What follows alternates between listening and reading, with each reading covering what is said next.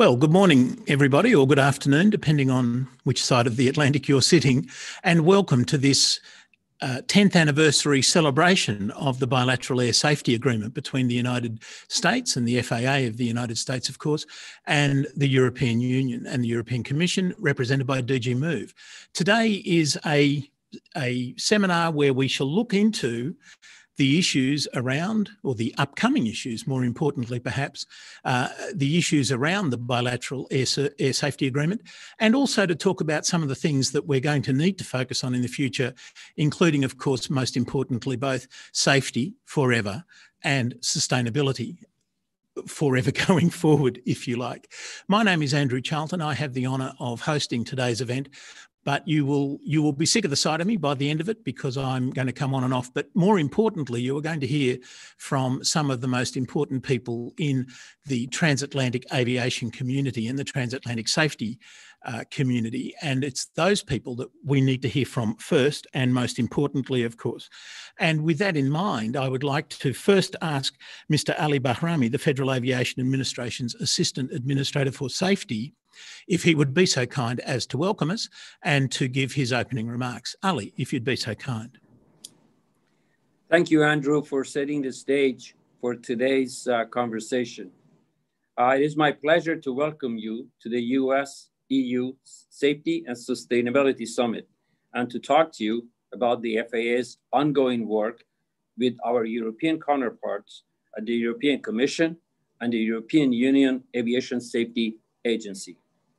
While we are meeting virtually, we are confident that we will be able to resume in-person meetings in the near future, and we look forward to hosting the 2022 FAA EASA Safety Conference in Washington, D.C. next June.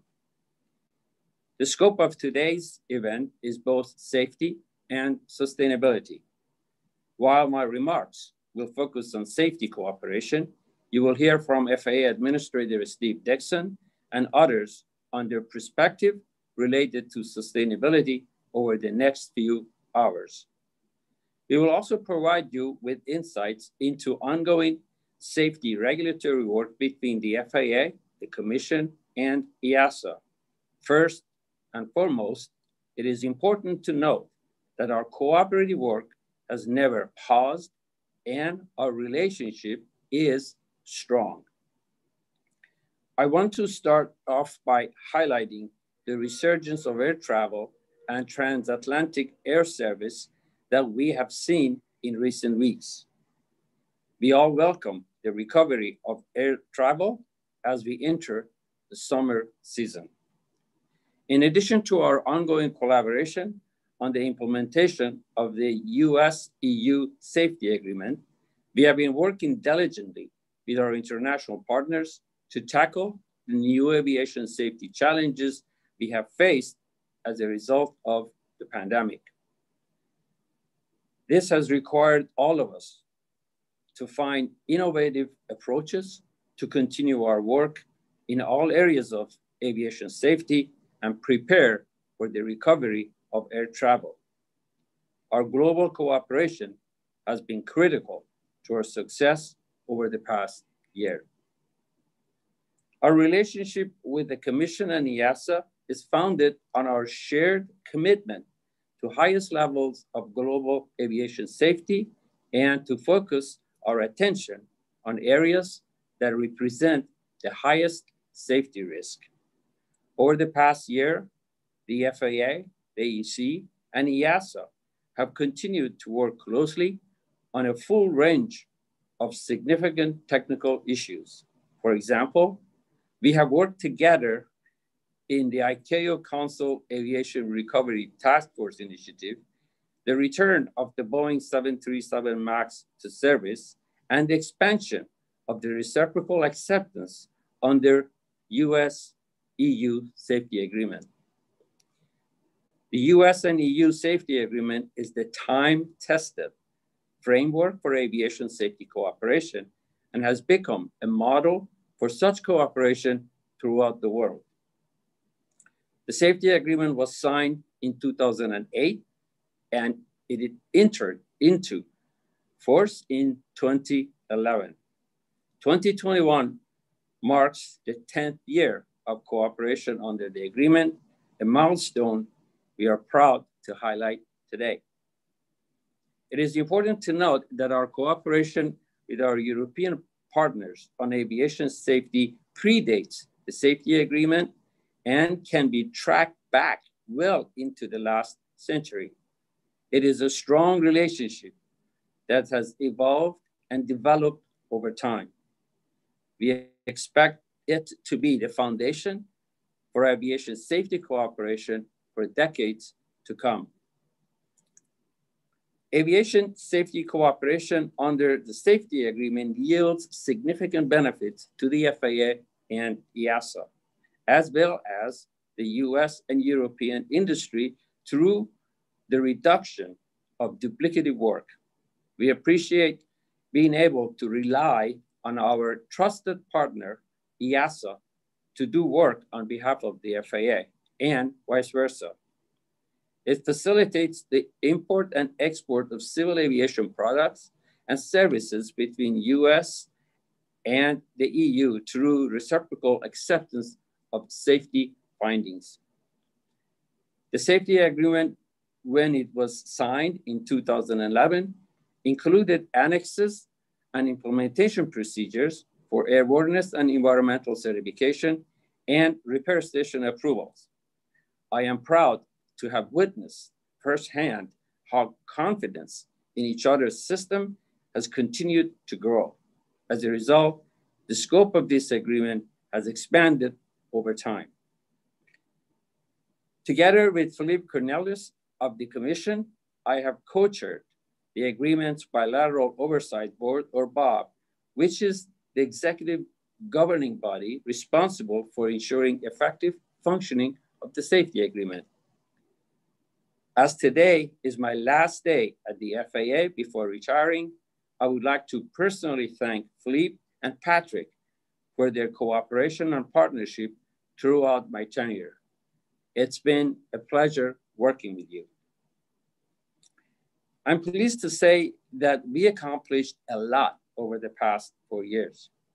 We made significant progress, including an expansion of the scope of the safety agreement in 2020 to include 2 new annexes that covered recurrent approvals for flight simulators, training devices, and conversion of pilot licenses. The BOB has also signed a number of decisions that amended the annexes and have had tangible benefits for the aviation community, including reduced validation level of involvement and associated fee reductions. The technical oversight boards for each of the 4 annexes also meet regularly to advance cooperative work on aircraft certification, maintenance, pilot licensing, and flight simulators. Of course, there's also daily interaction at the staff level on a broad range of technical projects. We're continually looking to ensure strategic use of the safety agreement framework to continue to improve efficiency and strengthen our safety cooperation. This has great benefits to us as regulators and provides support for our industry. We know that we will see challenges ahead, but it is our shared commitment and long-standing relationship that allows us to take on those new challenges and to foster innovation. Regardless of the challenges we face in the years to come, as aviation system grows more complex and integrated, we know that we share the same goal: to improve aviation safety around the globe. Thank you. Enjoy today's event. Andrew, back to you, sir. Ali, thank you very much, and thank you for your remarks. It's a good thing that we got this conference on today, because I'm sure everybody joins with me in wishing you all the very best in your retirement. You mentioned a lot of things that I thought were really interesting, the most important of which perhaps being that the structure that the EU and the US have built in this framework has become time-tested and is now sort of the trusted framework around the world. You also mentioned Philippe Cornelis, and it's my pleasure now to introduce Philippe, who is the Director of Aviation at DG Move for the European Commission. Philippe, if you'd like to reply. Thank you very much. Thank you very much, Andrew. Ladies and gentlemen, good morning, good afternoon, good evening. It's a great pleasure for me as well to open this webinar together with Ali Barami, with whom indeed I have worked so closely for many years on aviation safety. It was our pleasure and our honor to have been the guardians of that a momentous agreement between the EU and the US, the agreement on cooperation in civil aviation safety that has been in place now for around 10 years. It has been, this agreement, a milestone in our aviation relations, both for our aviation safety cooperation at government level, but also for the aviation community and the industry. It has provided tangible benefits and cost saving through the reciprocal acceptance of certificates in particular. And it is really the framework for our cooperation now and in the future to enhance aviation safety to the highest level. It is also a testimony to the trust and the close cooperation between two world-leading aviation safety authorities in Europe and the US, EASA and the FAA. I'm indeed also proud to mention that joint achievement with Ali Barami, that we were able to expand the scope of the agreement recently in relation to pilot licensing. Indeed, we do expect that in Europe, several thousand pilots will take advantage of the new provisions to easily convert their licenses and ratings. And on flight simulation training devices, we enabled reciprocal acceptance of findings that will eliminate duplicate evaluations while maintaining highest safety levels, and savings will be passed on to the air carriers that are sending pilots for training. I'm sure our experts and industry representatives in panel A will follow up on our current and future collaboration to further strengthen our transatlantic aviation safety cooperation. And sustainability is going to be the second theme for today's webinar. Decarbonization is a huge challenge for aviation, but it needs to contribute as a sector if we want to achieve net zero emissions by the middle of this century.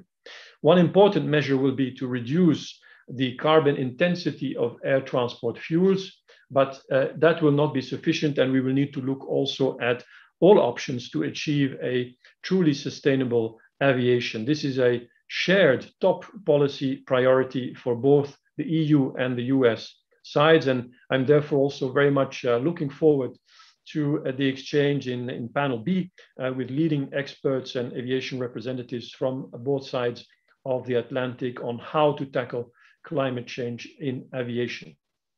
Before we continue with today's program, I also want to take the opportunity to personally thank Ali Barami for his cooperation, for our partnership, our friendship. Ali has been a keen advocate of the transatlantic safety cooperation since he became the associate administrator in the FAA in 2017.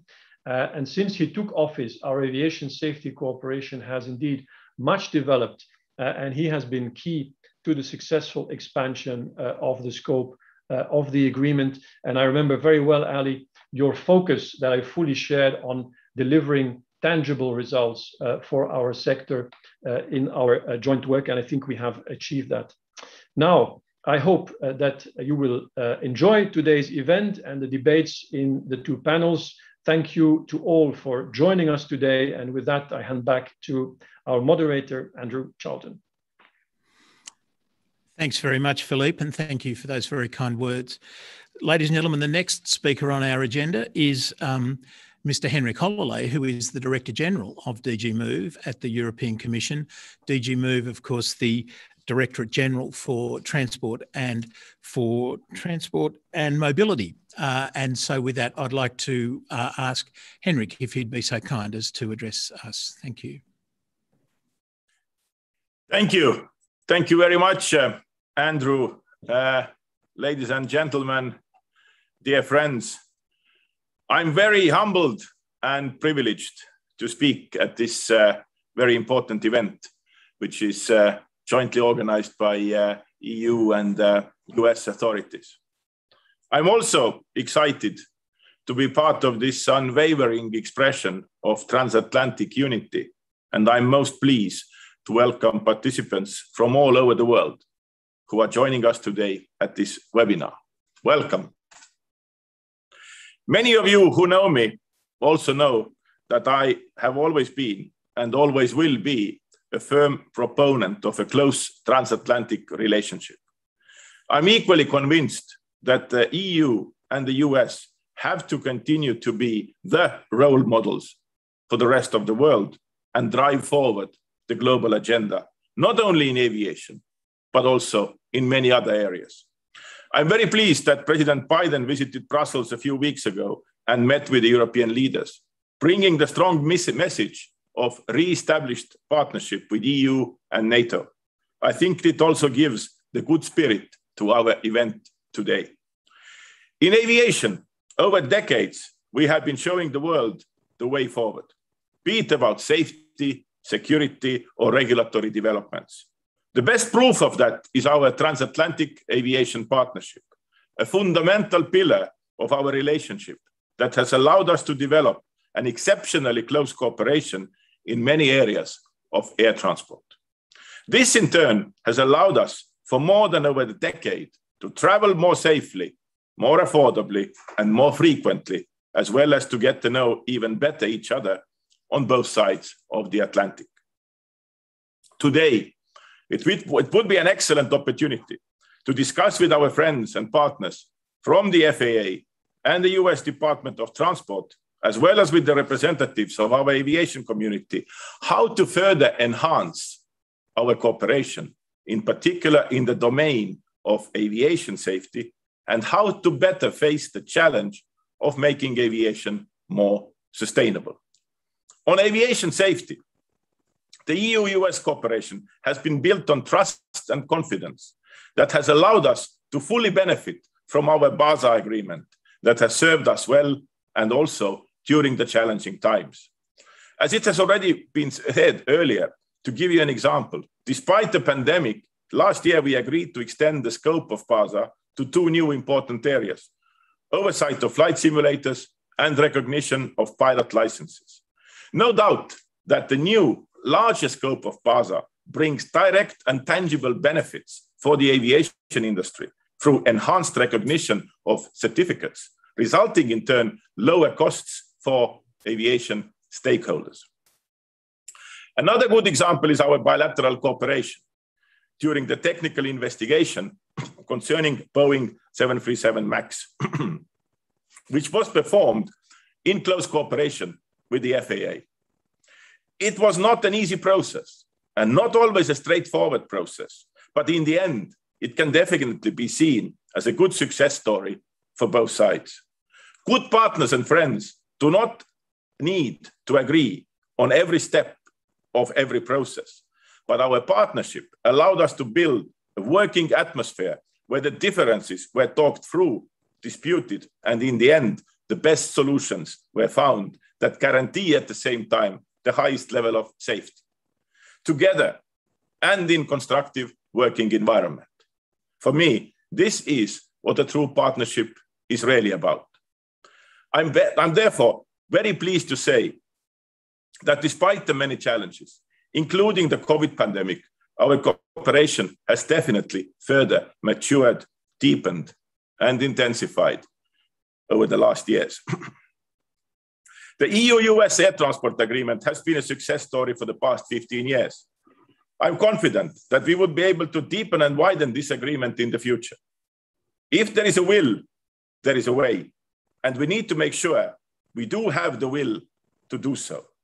Many who know me are well aware that I have raised this issue many times over the last 5 years, and I hope we will embark on getting even more benefit out from this precious agreement. I'm equally confident that the transatlantic market will continue to be a backbone of our respective industries and significant contributor to our economies. The air transport agreement is also important for the recovery of our aviation post-pandemic. And I would like to underline that one of our key priorities should be the restart of the transatlantic aviation corridor. Our two continents have been kept apart during the pandemic by sometimes justified, sometimes unjustified actions by our political masters. Now, when the vaccination process is well underway on the both shores of the Atlantic, there should be no excuse not to open up for people who want to travel, see their relatives, friends, or just new and old places. We are well aware that the health safety protocols that have been established in aviation go very far in risk mitigation. Risk elimination is simply not possible, but we have gone as far as we could. Traveling by air is safe, and it is time for the relevant authorities to acknowledge that. Last year saw the EU-US seat capacity crashing down from a record 70 million to less than 10 million passengers. And despite the current positive developments in fighting the pandemic on both sides of the Atlantic, travel restrictions remain an obstacle to recovery. Shutting down the largest international market has created a void for too long now. On June 18, the EU decided to add the US to the list of countries that will be allowed to travel to the EU without an essential purpose. Some member states were advising to delay this move until the US has agreed to reciprocate. I'm happy that we nevertheless opened up, but we all know that the transatlantic traffic will only be fully restored when the relevant US presidential proclamations banning Europeans from visiting the US will be lifted. I can only hope this will happen soon. As Europe has taken the first steps to restore the transatlantic travel, I hope that the EU-US high-level travel working group will soon yield further normalization. Current situation is not normal nor acceptable. I also have frequent contacts with the US carriers, and they are all very keen to return to the transatlantic market. It is time to accelerate the work and make opening up transatlantic travel a genuine priority. As a very important step, the EU has set up also the digital COVID certificate. It covers COVID vaccination, test and recovery certificates, and will significantly facilitate the restoration of free movement and travel within the EU.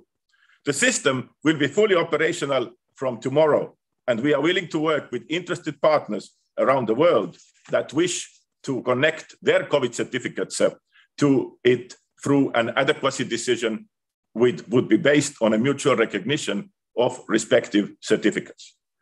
Let us focus on the good spirit of the air transport agreement when building back the transatlantic market.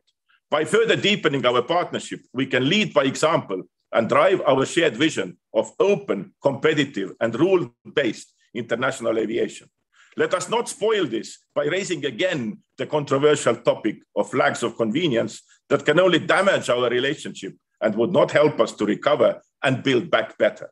I know you can agree with me on that, and I thank you for your support in advance.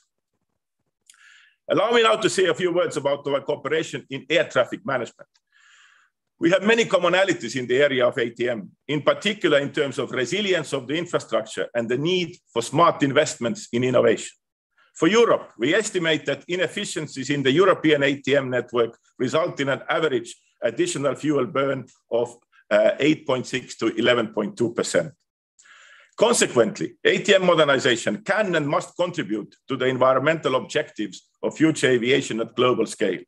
This requires strong common effort to promote innovation, namely through digitalization and global interoperability. I'm pleased that we have integrated these priorities into our renewed cooperation on ATM modernization, and that the executive committee, which has been established for this topic under our memorandum of cooperation, has guided the teams to address the environmental benefits in the future cooperative work plans. 2 years ago, in 2019, speaking in the International Aviation Club in Washington, D.C., one of my most favorite locations to speak, I said the following, and I quote, "As aviation emissions grow, it brings me to the main and arguably greatest current challenge, managing the environmental footprint of aviation. In order to maintain the license to grow," one pessimist even referred to the license to exist, Emissions have to come down.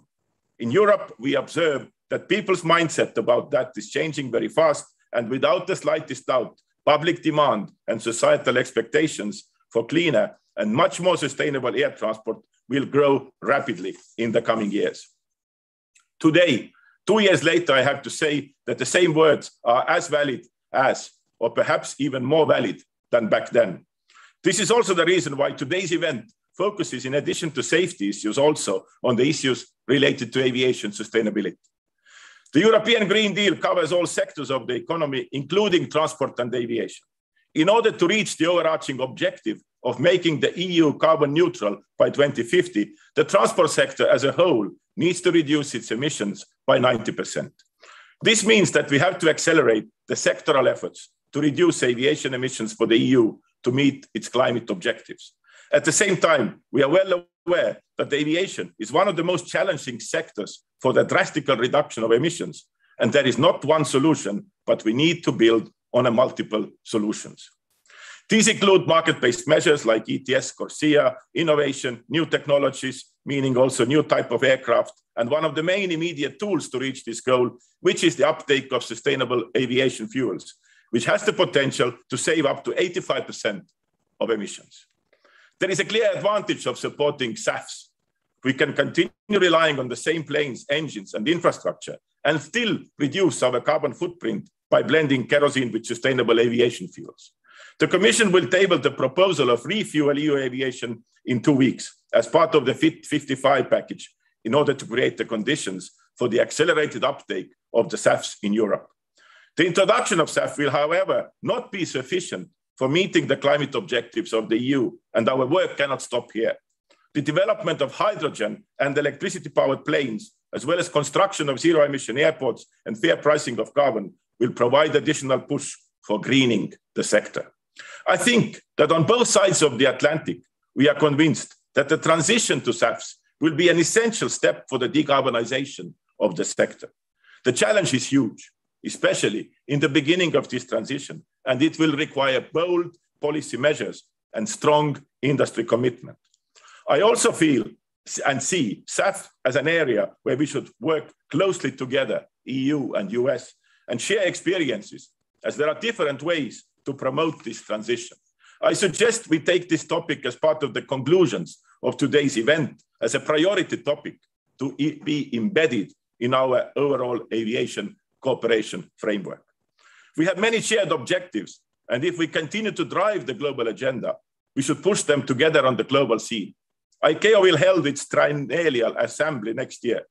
This will be an opportunity for us to jointly contribute to the adoption of the ambitious objectives in this area of sustainability, and in particular with the definition of a long-term goal, but equally in safety, security, ATM, and economic matters. Let us continue to lead global aviation towards the high standards while maintaining open and competitive markets to support the aviation industry. Let's do that together. Ladies and gentlemen, dear friends, before I finish, allow me first to pay a personal tribute to Steve and his team.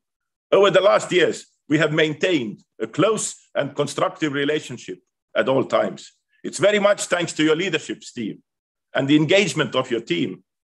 And I'm very grateful and most appreciative personally to you for that. Very lastly, it is also my understanding that Ali is soon leaving for retirement and new challenges will be ahead of him. I wanted to sincerely and wholeheartedly thank him on behalf of our team. You have been a valued and treasured partner, and we very much appreciate all the good cooperation with you. Good luck for the future. And dear friends, thank you all for your kind attention. I wish you an interesting, thought-provoking, and enjoyable event today. Thank you.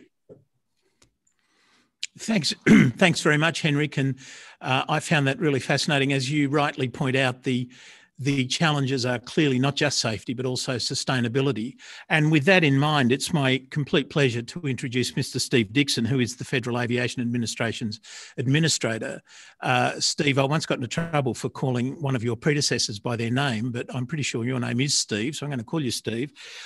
Steve, do you feel that Henrik's on the point? Is it safety and sustainability that we need to focus on first and foremost? Andrew, thank you so much. And yes, I think my friend Henrik is right on point.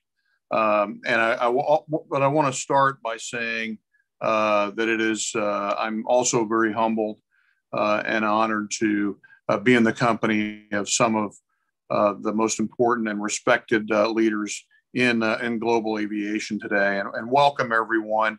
I want to thank the European Commission, my good friend and colleague, Henrik, and everyone at DG Move for co-hosting today's event with the FAA.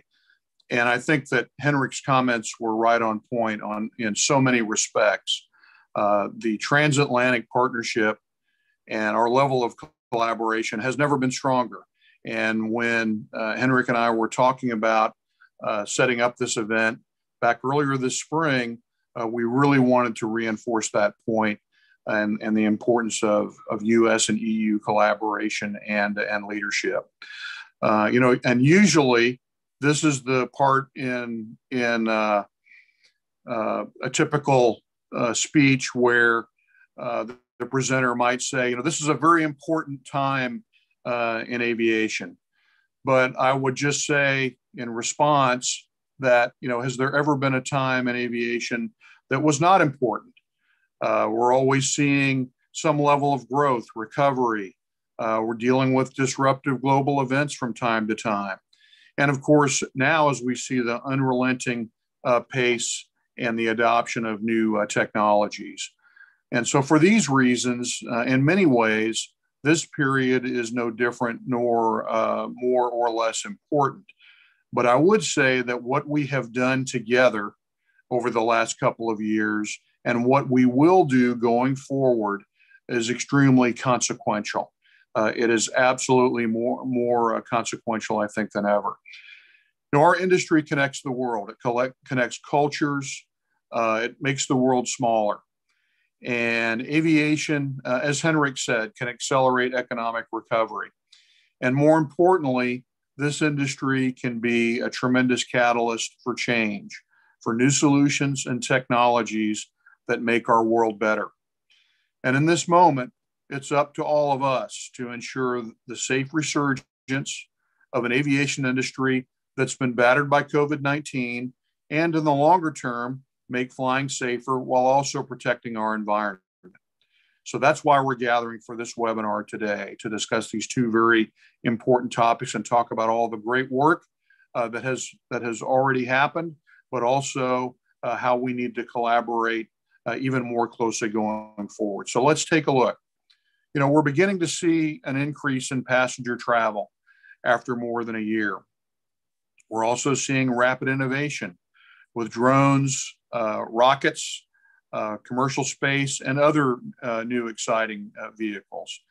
And we're also facing heightened challenges, cyber threats, and of course, climate change. The FAA is absolutely committed to making aviation safer, more efficient, and greener around the world. We do this as both an operator, as the air navigation service provider for the US and our oceanic areas, and also as a regulator. And we can only meet that goal through strong alliances with other nations. None more significant than our partnership with the EU. President Biden made this clear on his trip to Europe earlier this month for the US-EU Transatlantic Summit. He reaffirmed the primacy of the US-European alliance. The bonds and partnerships that we have forged through NATO and in other countless other areas continue to serve the interests of both sides extremely effectively. The FAA strongly values our safety partnership with the European Commission. And to that end, our aviation safety line of business works very closely and in close collaboration with its colleagues at the European Union Aviation Safety Agency. The US-EU Aviation Safety Agreement is the bedrock of that partnership. Now, as part of this agreement, EASA validates our approvals of aviation products and parts, and we validate EASA certifications. The reciprocal acceptance of safety findings has steadily reduced the duplication of work by both organizations. It enables all of us to concentrate on new technology and higher risk safety issues that we all want to drive down. Together with the EU, we're working with stakeholders, manufacturers, and operators to enhance aviation safety around the world. We've proven that we can accomplish more with better results when we work together. One example is our close work on the safety evaluations for the grounded Boeing 737 MAX aircraft. The US-EU cooperation improved the transparency and sharing of knowledge and showed us new ways that we can work together in the future, both on certifications and validations. And because of this hard work, we are now, I am absolutely convinced, stronger than ever. You know, I've said many times that safety is a journey, not a destination. Aviation safety must always be approached with humility and with collaboration in mind. It's important that we always keep this at the forefront of our thoughts. And most journeys are, of course, better when you have trusted travel mates taking that journey with you. You know, if the last couple of years have shown us anything, it's that the public expects the same level of safety no matter where they travel. And as a worldwide aviation community, it's incumbent upon all of us to work together to deliver on that expectation and that promise. This requires us to constantly look for ways to make flying safer, whether it's through a better understanding of human factors or finding more effective ways to train flight crews of varying experience levels to operate increasingly complex aircraft in an increasingly complex aviation system. We must also broaden the use of safety management systems to include aviation manufacturers and strengthen oversight and international engagement. The success of our work together has reaffirmed why these kinds of safety improvements are necessary and why we must continue to pursue improvements in all areas. Now, of course, in the middle of our work over the past year, of course, we were confronted with the challenges of COVID-19. Here again, the United States and Europe stepped up. We worked multilaterally through all three phases of the ICAO Council's Aviation Recovery Task Force. And through this forum, we provided consistent guidance for air carriers and airports to protect airline passengers and workers from virus exposure and transmission. We also provided guidance on virus testing, quarantining, and transporting of vaccines. In the US, we acted quickly to issue regulatory relief for industry and exemptions for airmen on medical certificates and recurrent training, while ensuring that all safety needs were addressed. After vaccines were approved, we responded with lightning speed to provide medical guidance for pilots and air traffic controllers so they could continue to perform their very important safety missions. We also worked with air carriers to ensure the safe transport of dry ice, which is necessary, as we all know, for the transport of some vaccines. And air traffic control on both sides of the Atlantic coordinated to prioritize flights, carrying vaccines and medical personnel who were critical to our response and recovery. At the FAA, we worked tirelessly to keep the air traffic control system operating safely and efficiently while putting protocols in place to protect our workforce. All of these efforts allowed vaccines to get into arms more quickly, slowing the spread of the virus. Now, the FAA has taken countless other steps against the pandemic, and we're willing to share our experiences and our approach with our international counterparts. So we have done so throughout, and we will continue to do so. Of course, COVID-19, as we all know, is not the only major disruptor in the aviation industry. We're seeing rapid technological advances with drones, rockets, and other new vehicles. The pace and breadth of these advances is only accelerating. The FAA issued 2 major rules on drones earlier this year: operations over people and remote identification. And we've stayed in close contact with our EU colleagues on drone regulatory developments. The US and Europe must continue to work together to promote global integration of these new technologies while ensuring that all safety, security, and environmental needs are met. At the FAA, safety will always be the prevailing principle and purpose that guides everything we do. We're also concerned about the potential safety risks of climate change and extreme shifts in weather that could affect aircraft performance. And we recognize the need for aviation to be environmentally sustainable, as Henrik pointed out very forcefully. Now, under President Biden's leadership, the United States has made tackling the climate crisis a major priority. And as you know, we re-entered the Paris Agreement. The president announced a 2030 target to reduce our domestic greenhouse gas emissions by 50 to 52% compared to 2005 levels. And the administration's American Jobs Plan makes key investments in our nation's sustainability efforts. And of course, aviation is a key front in this battle. And the FAA, as our European colleagues are, is pursuing a number of efforts to make flying greener. For example, we continue to research technology improvements to improve fuel efficiency. This is through our CLEAN program. We continue to research feedstocks and processes that can be used to develop sustainable aviation fuels. And we continue to reduce aircraft fuel burn through the operationalizing of next-gen technology programs and other ways to achieve more efficient air traffic procedures. But these efforts take time, and we need to do more to reduce emissions in the near term. So the United States continues to support the CORSIA program, the Carbon Offsetting and Reduction Scheme for International Aviation. We believe CORSIA is a practical, market-based way to address CO2 emissions. But the U.S. can't do this alone. We want to broaden global support for CORSIA and ensure continued global implementation by all ICAO member states.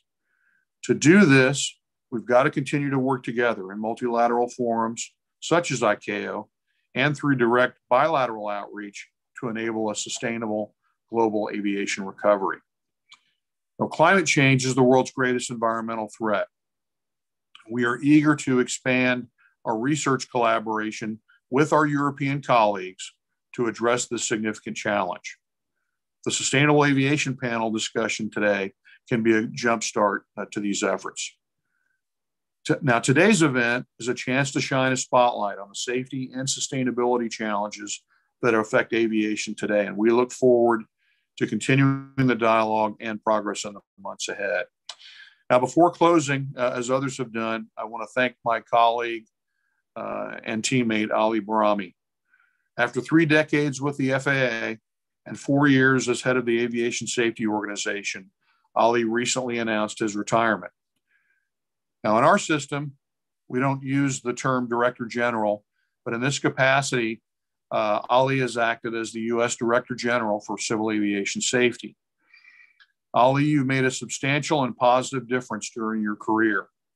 I want to thank you for your service and for your steadfast commitment to aviation safety. Now, until Ali's successor is named, Chris Rushlow will act as Associate Administrator of Aviation Safety. Now, many of you know Chris from his work in our international office or from his time as the FAA's Chief of Staff earlier in his career. We know that he will bring the same energy, focus, and commitment to his aviation safety role as he did to his previous endeavors. Chris and his team are ready to build on the already successful safety partnership with EASA, as well as our other partners around the world. So thanks everyone for your time and attention today and for your active participation. And now I'll turn the program and the podium virtually back over to Andrew. Thank you. Thanks. Thanks very much, Steve. Can I just say I really wish I had that phone ring. That sounds fantastic. It's my pleasure now if Ali is virtually the Director General for Aviation Safety in the United States, our next speaker is the Director General for Aviation Safety in Europe. In fact, he is Mr. Patrick Key, the Executive Director for EASA, the European Union's European Aviation Safety Agency. And so with that, I'd like very much to introduce Patrick, if you'd be so kind. Thanks very much, Patrick. Thank you very much, Andrew. Good morning, good afternoon to all of you.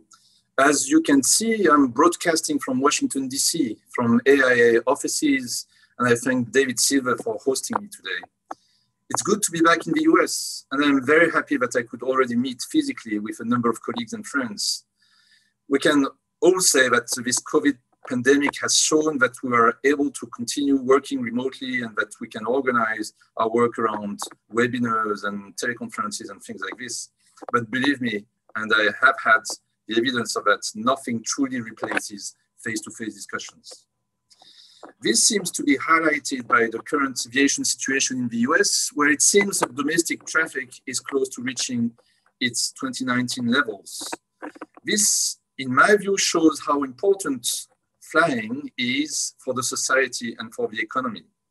I hope that very soon we will be able to fly internationally again. In Europe, traffic is also improving, in particular in the context of the summer season, which traditionally sees massive flows of traffic taking people back and forth from holiday destinations. As mentioned by Henrik, the EU is implementing a EU digital COVID certificate, which will be a great help for movements of citizens within Europe. And at our modest level, we published in June, together with the ECDC, a new health safety protocol, which hopefully will ease passenger processes with airport and airline operators. Let's just hope that our sector will continue to recover and reach soon the levels meeting expectations and needs of our societies. There are a number of challenges that our sector faces and on top of the recovery, and I highlight three of them. The first one, and that's one of the themes of today's webinar, is sustainability. This has always been high on our agenda, but I believe that the COVID crisis has further deepened the need and resolve of citizens to have greener transport.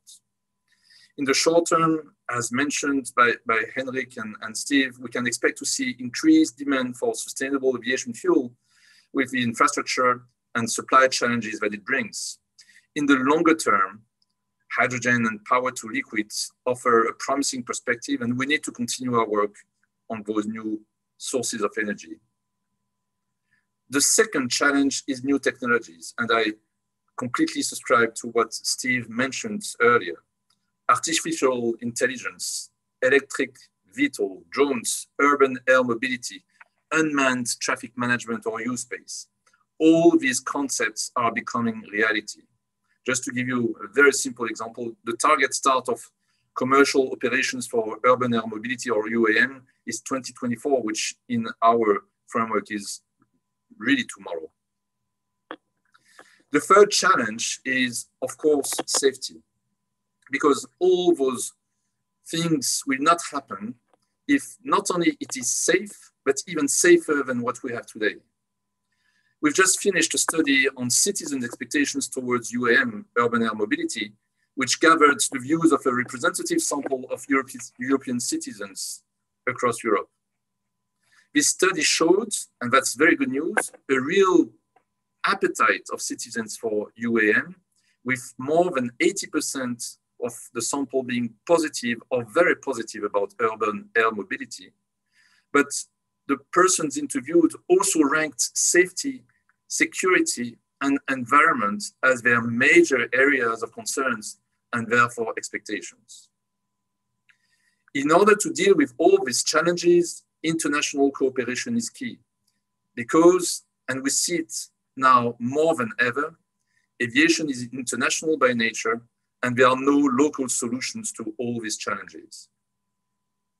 My meetings so far in the US, but also of course the permanent contacts we have maintained with US colleagues, also with other international colleagues, have shown that there is a clear alignment of views and perspectives on all these topics. Our relationship with the FAA is a strong and robust one, which was formalized, it was mentioned before, by a BASA, which entered into force 10 years ago in 2011. In the last 10 years, we have been working together with the FAA on strengthening our cooperation to the benefit of industry on both sides of the Atlantic, but also to the benefit of safety. We have defined and implemented processes which allow for formalized communication and cooperative working arrangements on certification projects in particular. we have also reinforced our partnership on regulatory and operational topics. We are now in the version 6.2 of the TIP, Technical Implementation Procedures.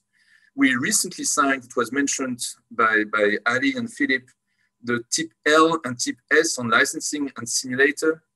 And we are continuing to work in order to make our collaboration more effective, more efficient, reducing duplication, but allowing, where needed, increased vigilance on safety risks. Of course, this cooperation can always be further improved, and the MAX situation has put our relationship under some pressure. But ladies and gentlemen, as you know, aviation safety has always improved as a consequence of crisis, because we, safety specialists, are pragmatic, data-driven, and technically oriented. Lessons learned from the MAX were discussed, agreed, and are being implemented by the FAA, EASA, and international partners, both within our organizations, but also in our bilateral or multilateral relationship. For example, the FAA is leading work on the new changed product rules together with an international working group.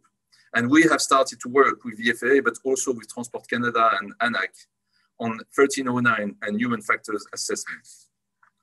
I am convinced that our relationship with the FAA will grow stronger, deeper, and concentrated on increasing the overall safety of aviation products, diminishing red tape and duplication. I must say that even under pressure, our teams were able to work very well together. This does not mean that they were agreeing on everything, but I think that's the way it should be on safety, not to agree on everything. But the teams worked well together because our cooperation was and is based on principles of technical competence, open communication, and respect. Those are the foundational elements of the robust partnership between EASA and the FAA. I would like now, and this will be my concluding words, to pay tribute to Ali Barami, for whom this is the last day in the FAA. Ali and I discussed several times about this, but the 4 years of his tenure in the FAA have certainly seen a fair deal of challenges. I have to say that throughout those years, it's been a pleasure and an honor to work with such a strong, competent, and professional partner. I wish Ali all the best for this new phase in his career, and I'm certain and I hope that our paths will cross again. Ladies and gentlemen, thank you very much for your attention, and I wish us all a very fruitful and interesting webinar. Thank you.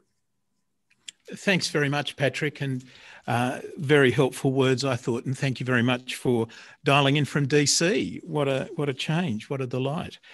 Ladies and gentlemen, also dialing in from DC is Ms. Annie Postonk, who is the US Department of Transport's Principal Deputy Assistant Secretary for Aviation. And Annie, if I could ask you to add your remarks, I'd be very grateful. Thanks very much. Thank you so much. And thank you very much for the opportunity and the invitation to participate in this important meeting.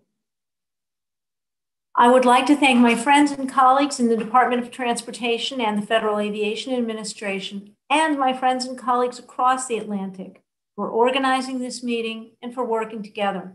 I'm so honored to be joining the effort in a new capacity, and those of you with whom I've had the pleasure of working with in the past know my commitment to our shared goals and values. For those I'm just starting to work with, you have my commitment to give our joint efforts every bit of my all. I look forward to working with you at what Administrator Dixon has rightly characterized as an absolutely critical time for aviation. President Biden, when he took office, laid out 5 priorities: COVID recovery, economic recovery, equity, climate change, and restoring America's standing in the world. The Department of Transportation's efforts are focused on those priorities, and the priorities are at the core of our work together to bring international aviation out of the pandemic. And in doing so, as our Secretary of Transportation, Pete Buttigieg, says, safety is our North Star. Our partnership with Europe is absolutely critical. The challenges ahead absolutely demand that we stand shoulder to shoulder to confront them. That's what we're doing in our response to the pandemic. Working with our counterpart agencies across the federal family and in coordination with industry and with partners in other countries, particularly Europe, including many of you here today, we are working 24/7 on the recovery of domestic and international air connectivity, which is so important for our economy overall and for the global economy. And in doing so, we are integrating the President's priorities.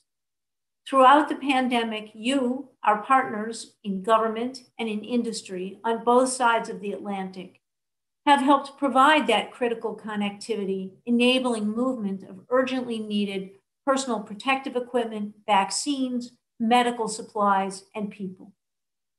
To support our shared mission and keep global supply chains moving, we and our partners in FAA have spent many hours undertaking diplomatic engagement and bilateral and multilateral consultations with you, our European partners, and with other nations. And we're grateful to our European colleagues for our commitment and effort. In that regard, I want to address briefly our concerns for the safety and well-being of our air crews. As you know, some countries have established requirements for foreign air crews that create significant burdens for US airlines and their employees. At the onset of the pandemic, we worked with our European partners in ICAO to establish international guidance that recommends alleviating burdens on air crews, including testing, quarantine requirements, travel to and from their worksite, and immigration restrictions that apply to other travelers. We view it as imperative that countries ensure that crews are treated consistently with the guidance developed at ICAO, which is so essential to maintain safety, connectivity, and distribution of critical supplies, including vaccines. And we know that you share these concerns, for they are core to the sustainability of the recovery of international aviation. We must work together to ensure that the ICAO guidance is observed. Now let me turn to the priority President Biden places on climate action. At the start of his administration, the president brought America back into the Paris Agreement. He did so with immediately after the inauguration, 1 week later, issuing an Executive Order 14008, establishing a whole of government approach to tackling the climate crisis at home and abroad. This executive order includes the Department of Transportation in the National Climate Task Force, as well as in the Interagency Working Group. And the president issued another executive order on May 20th on climate-related financial risk, which is an important context for our joint work on tackling the climate challenge. We in the department have responded quickly and strongly to the president's executive orders. 4 weeks into the new administration, on February 25th, the Department of Transportation and Transport Canada issued a joint statement on the nexus between transportation and climate change. In April, President Biden convened the landmark Climate Summit that laid the foundation for addressing greenhouse gas emissions across the US economy. It also provides an important backdrop for negotiations leading not only up to the 26th Conference of the Parties to the Framework Convention on Climate Change, but also for the lead up to the ICAO Assembly in 2022.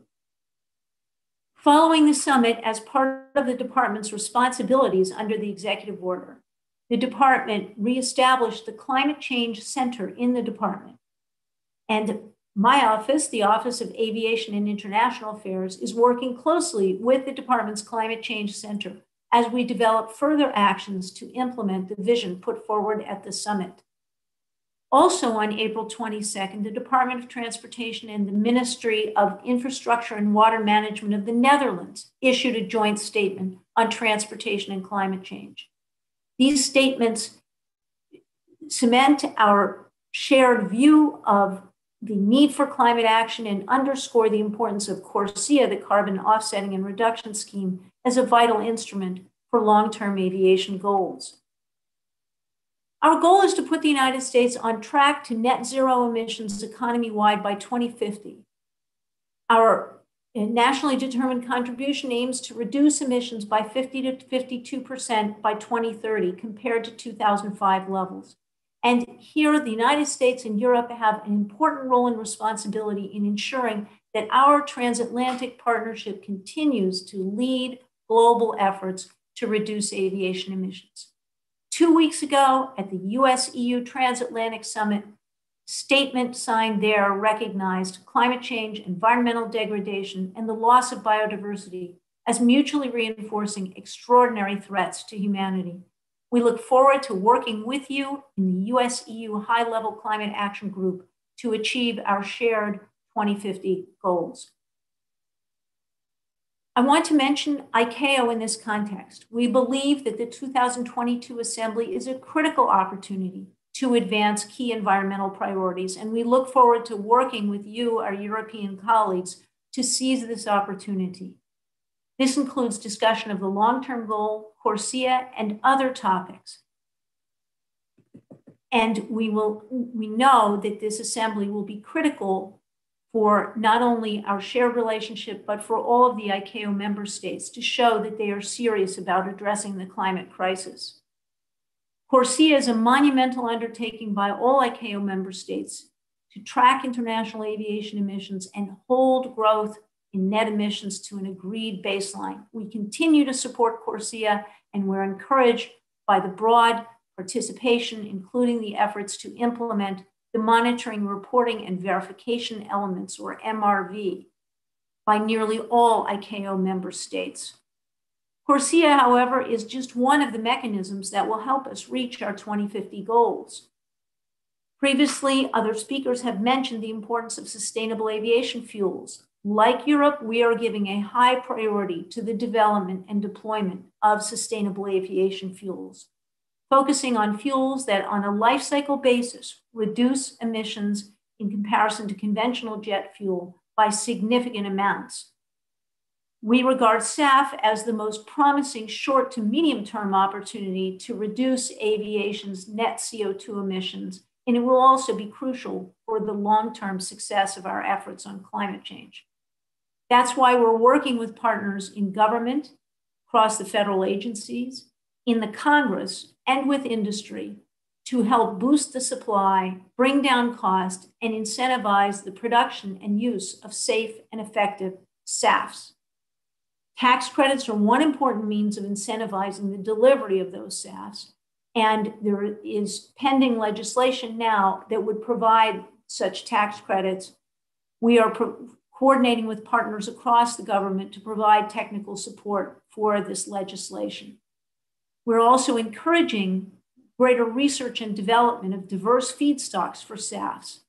And we're encouraged by the work at ICAO to incorporate SAF into CORSIA. I want to call your attention to last week's introduction by Senators Brown, Warnock, Cantwell, and Murray of the Sustainable Skies Act, which includes incentives to boost the use of sustainable aviation fuels. I also want to mention new technologies, which will be crucial for the sustainable future of aviation. We applaud Europe's exploration of breakthrough technologies that could accelerate the path to decarbonization and seeking alternatives to fossil fuels. New direct air capture plants are being built, and some of them will run on renewable energy, which is so important. We're seeing exciting developments in the area of electrification of aircraft, particularly for short hop flights. And we're looking forward to partnering with industry to support the sustainability efforts. We applaud our airlines for investing in new, more efficient aircraft and for replacing older, inefficient aircraft.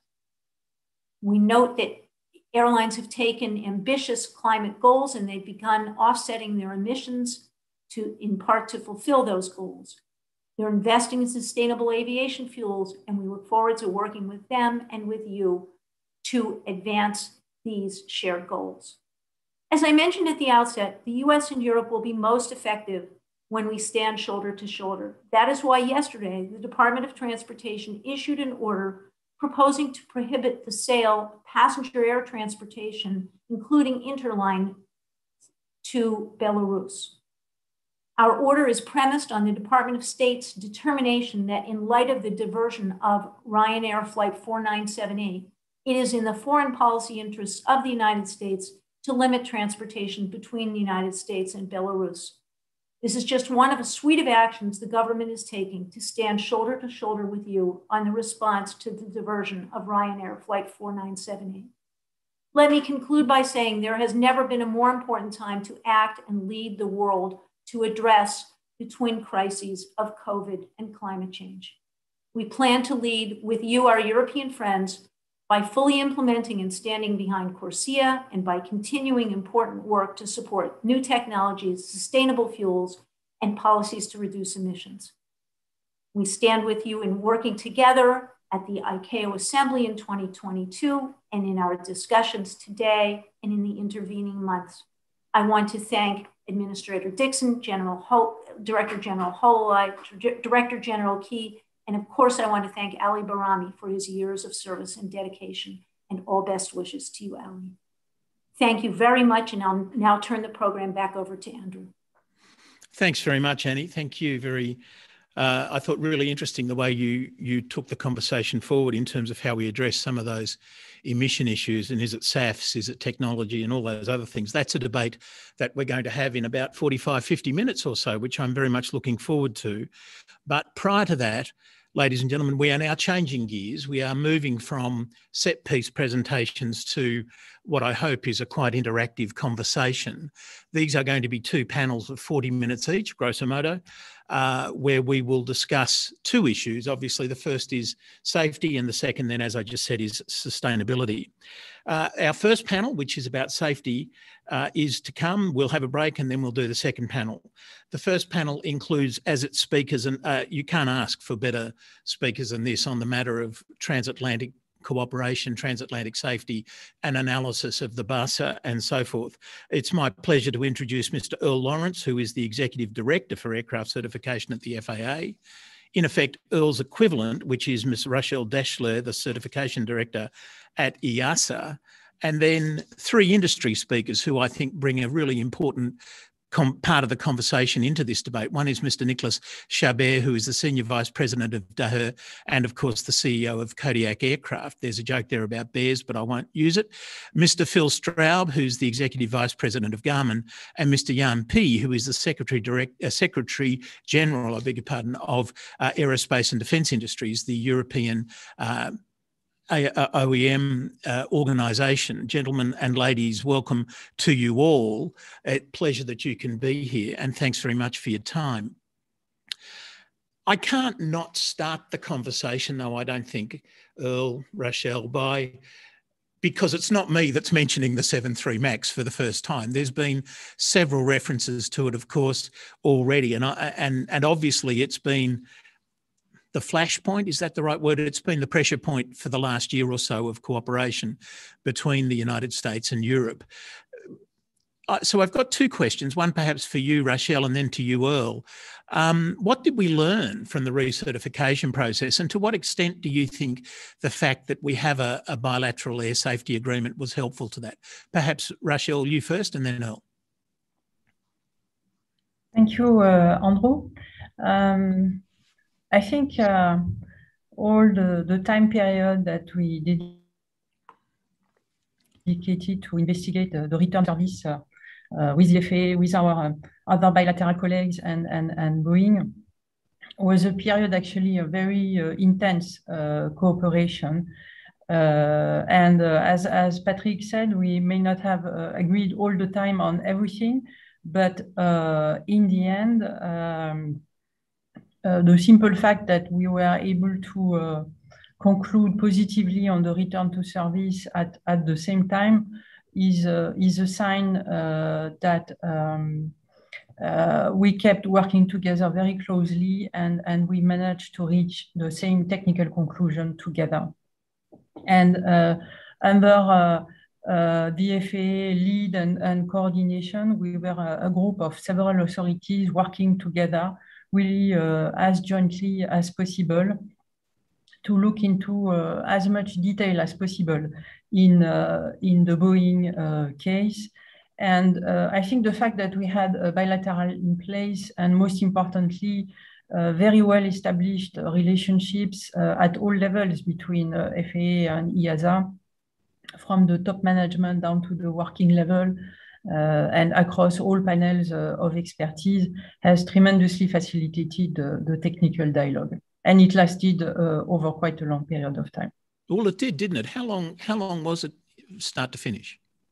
I think something like 1 year and a half approximately. The longest 18 months of your life, I suspect. I said the longest 18 months of your life, I suspect. Yes, you can say it like that, yeah. Earl, what are your thoughts? Do you agree with Rachel? Absolutely. And, I agree. I really like the way you phrased the question, because the responding to the MAX incidences, tragic as they may, really did bring us together.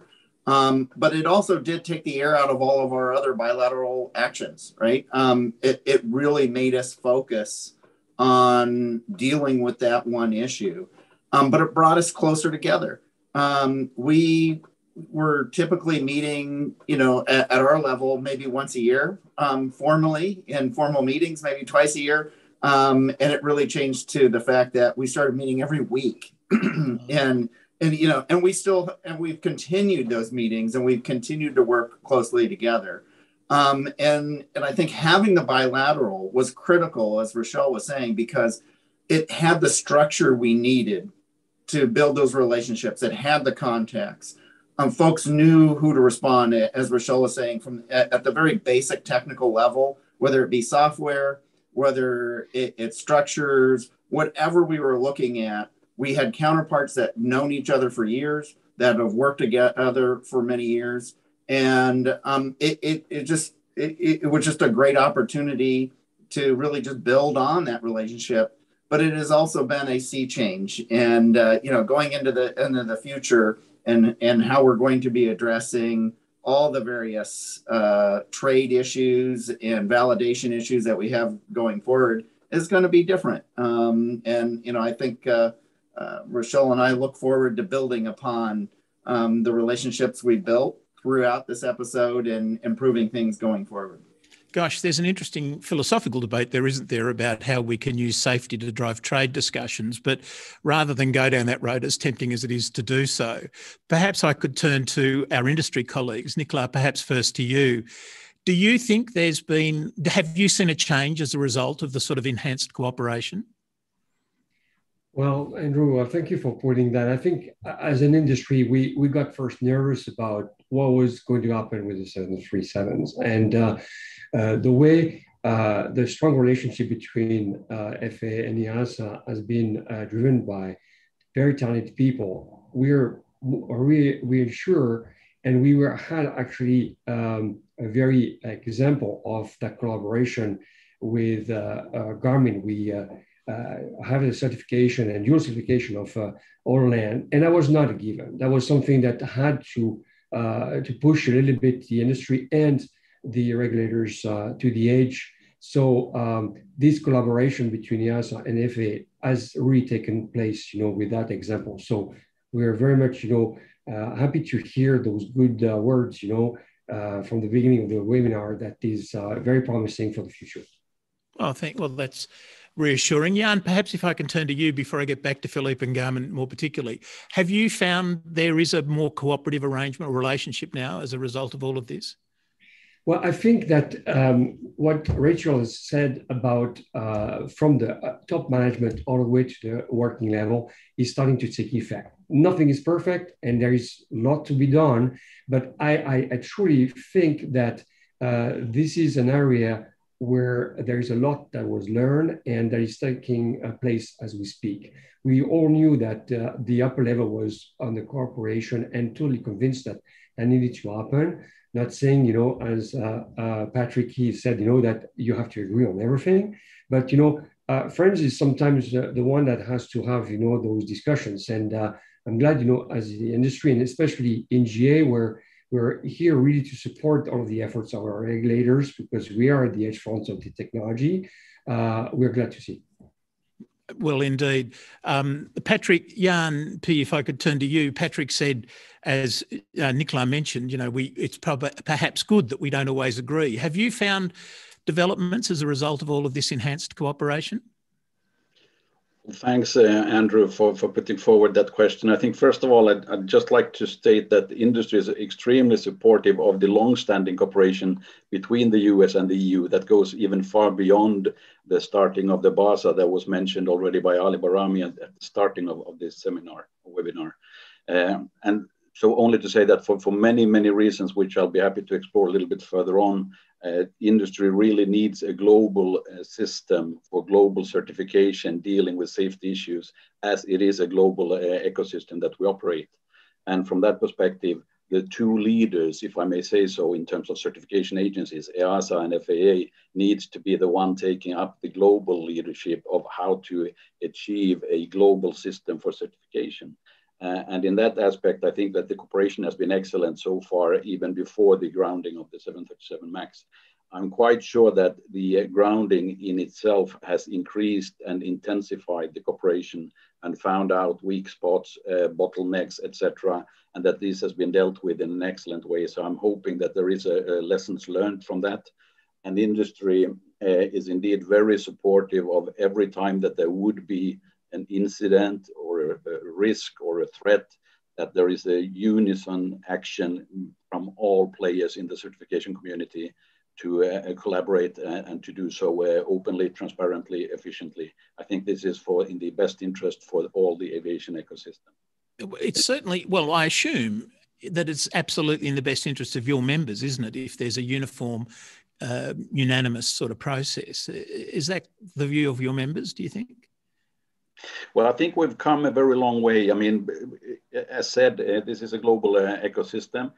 We need to think about it from the perspective that when you put an aircraft to service, it may operate in maybe 190 plus countries over the globe over a long period of time. And you have several different layers when you speak about certification. Yes, you don't only have the product certification, you have operators, you have certified personnel, you have flight crews. You have a number of MROs to do service and maintenance, repair on these products. And if you look at it, I mean, even if we've come a long way today, this is not yet a complete system. There are serious gaps.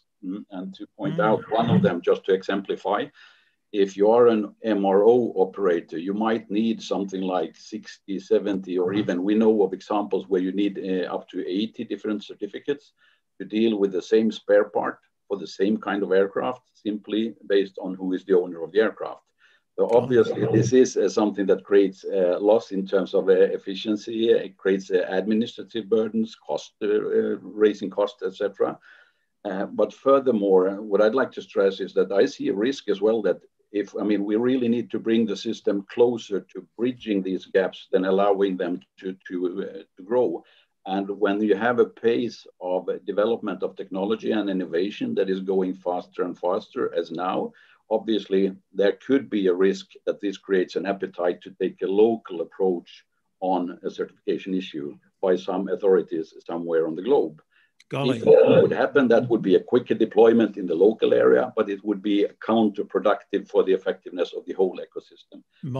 This is a point where I think the FAA and EASA needs to have the leadership in the global. I would love to throw to you, Earl, and you, Rachel, but before I do that, that's really frightening what you've just said, Jan. Phil, do you agree with that? And how do we go forward? How do we make the cooperation even stronger to overcome the sort of problems that Jan's talking about?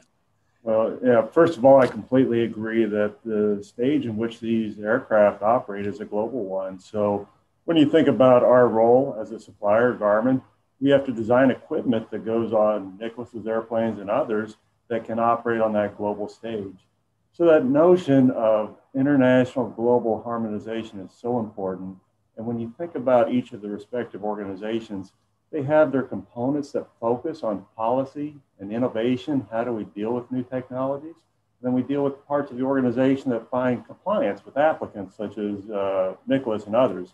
And so it's so important that we establish that cooperation, interagency that way, both on the compliance side, but also paving the way for new technologies.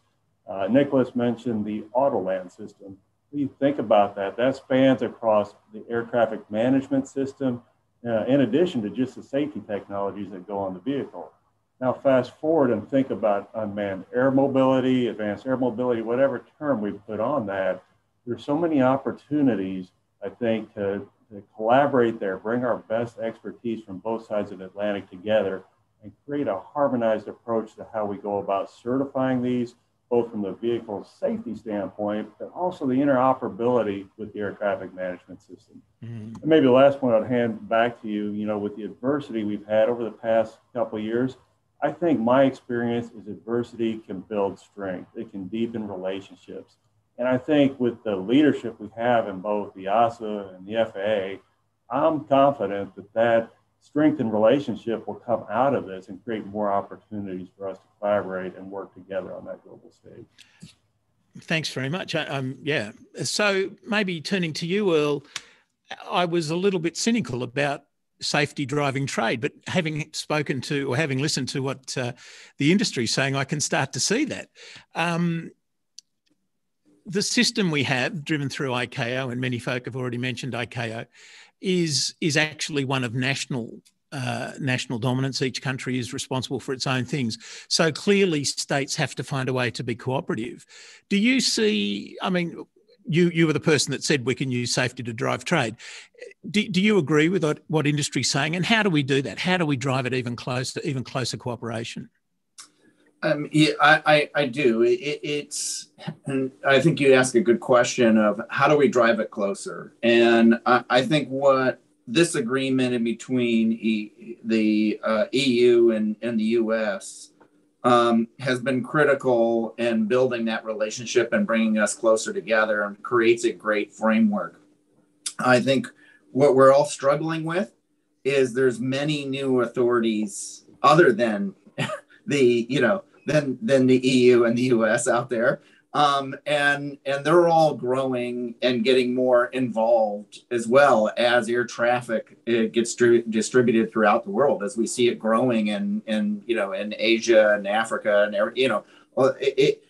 they're building their own infrastructures, which creates a new challenge for us. How do we work as a team with all those other authorities, and how do we provide that leadership? And we have a structure for that too. We work very closely with our what we call the CMT. So there's that includes Brazil and Canada, along with the two of us. So what does CMT stand for? Sorry. Certification Management Team. Nothing fancy. But again, the growing those type of cooperative frameworks and across the world, I think is going to be our next biggest challenge. And how do we show that leadership as states of design to bring the rest of the authorities along with us, because they want to know more. Their political leadership wants to understand what are the decisions we're making and why are we making them, and how do we share that with everyone else to show that it is a system and that we need to maintain the system, and we can't, it's not up to individual pieces, but it's up to all of us to work together. Rachel, do you agree with that? Is it all about working together and therefore showing best practice? Is that what it is? I think probably we should make a distinction between those countries or regions which have a strong, what we call state of design responsibility. So which have strong or developing aircraft manufacturing industry, and those regions which are mainly overseeing their airlines and our operations, and the type of cooperation we have to set up is different for both groups. With the big state of design authorities, I think we need to develop the technical cooperation and work multilaterally on evolution of technical requirements, validation, certification projects, etc. And for countries which are mainly acting as states of registry and state of operators, we need to be open, sharing information and supporting them in discharging their responsibilities. So who does that? Where does the leadership come for that to happen? Is it from Patrick? Is it from Henrik? What level do we start to drive, or indeed from, you know, Ali and Steve or whatever, to what? How do we make that happen? How do we go forward? Well, at European level, we have a framework of multilateral relationships, which is diverse. And for certification, for example, we have bilateral agreements, formal safety agreements, not only with the US, but with a number of other countries. And when such agreements are in place, it gives a very solid legal framework for a beginning of mutual recognition, mutual acceptance, recognition of some of the work done by the other authority, etc. Yes, so that would be a key starting point, the presence or not of a bilateral agreement. So if I can, thank you, Rachel. If I can turn back perhaps to you, Jan, does that strikes me as quite a laborious process. I don't doubt for a moment it's legally very solid and all those things. Does industry want that sort of stuff to accelerate?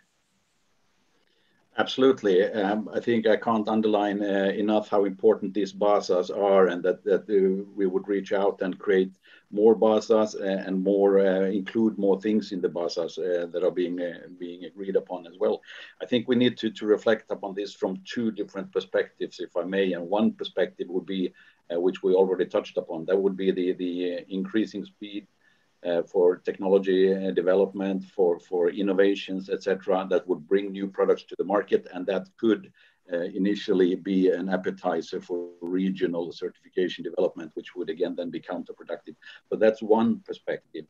I think another perspective that we haven't touched upon yet in this panel, but that we really should consider for the future, is if you look retrospectively on the history.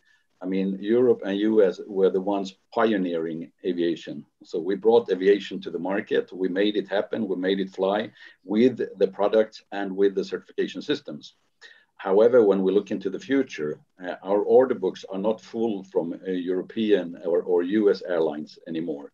I mean, the major production now would go towards Asia. So there are, and they were not in this game before, but they will be coming into these games, and definitely they will go for both being stronger on producing their own equipment, their own products, and this we see certainly in China will be a global player, this we know, but they will also have a bigger appetite on the certification system. So in a way, it was natural for Europe and US to have the leadership. In the future, I think this is let's say a shift of power or a shift of balance that we would have to think about how to deal with that. I have no doubts that Europe and US today has the leading competencies, has everything it needs to be the leader for today. But I think today we need to start to think about how do we maintain the control of this global system for the future. And that's a more strategic, let's say, I wouldn't say long-term issue. I'd say maybe 2 decades or something like that. Already in 2040, 2050, this will be a totally different picture. And that is not too long if you think about the lifespan of an aircraft. Oh no, 22 decades is really quite fast. Yeah. Nicola, do you agree with Jan? Are you finding your emphasis shifting eastwards? Well, in our GA market, you know, for our company, not really, but globally, yeah, there is certainly some truth. I think it's very true for the commercial operations. But I'd like to go a little bit deeper in the cooperation. I think that we talk about the field implementation and the working level. I think that's where we have to play our part. The industry is the one has a lot of technological proposal and is at front of putting forward to the authorities new ideas. And we need to be a party to, in fact, to be a little bit more involved party to the new path that we have available today. The cooperation is there. We talk about BASA. We have the CS and Part 23 rewrite that is already in place. We have to use this vehicle. And the way to do that is to use the technical standards that we have that go beyond what is just a certification path, because safety is not limited to certification. Safety today is, in fact, a bulk of operations. So we have to go to air traffic management. We have to go to maintenance. We have to continue with the licensing, as was discussed. So it, in fact, we touches to the entire aviation system. And this is probably through the dialogue that we are talking about, through a lot of corporations, with a lot of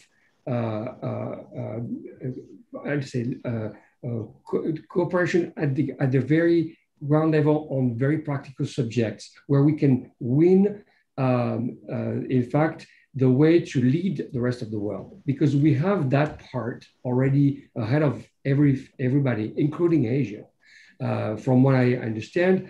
And just taking a very recent example, I had one of my colleagues, that went to Boeing at the safety standards. So he is in charge of making sure that it's safe. And he said, it was surprising to him that there's no differences between a small aircraft and a big aircraft. At the end, you are aiming to the same objectives. And there is a lot that we can learn from the small aircraft to help the global aviation system to progress in terms of safety. Well, that's really interesting. What about you, Phil? Have you got similar views? Or, well, first, is your business shifting eastwards? And then secondly, do you agree that it's actually in the detail that the devil resides? Well, yeah, our business is definitely a global one. And I'd probably take the angle on this a little bit about how the Part 23 transformation in the U.S. Has really gone from a less prescriptive type method of saying, for example, if I give an example, it was based upon a system with technical standard orders. You have an altimeter, well, it should do this type of thing. Or you have a VHF communications transceiver. You can confine it and say, these are the performance specs. But everything's becoming so much more integrated when you think about with the aircraft itself. That standard by itself is getting strained to some degree.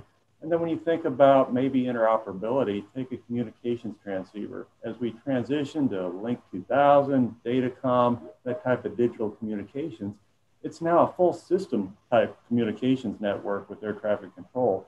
Now think about as we evolve into Asia and other parts of the world, the interoperability, the standards, those type of things that we need. So in one way, prescriptivity is very important to maintain, but in another way, we need to allow a breathing room to say, these are the safety objectives, especially as you think about maybe advanced air mobility. What are the safety objectives, and can we allow creativity in trying to achieve those?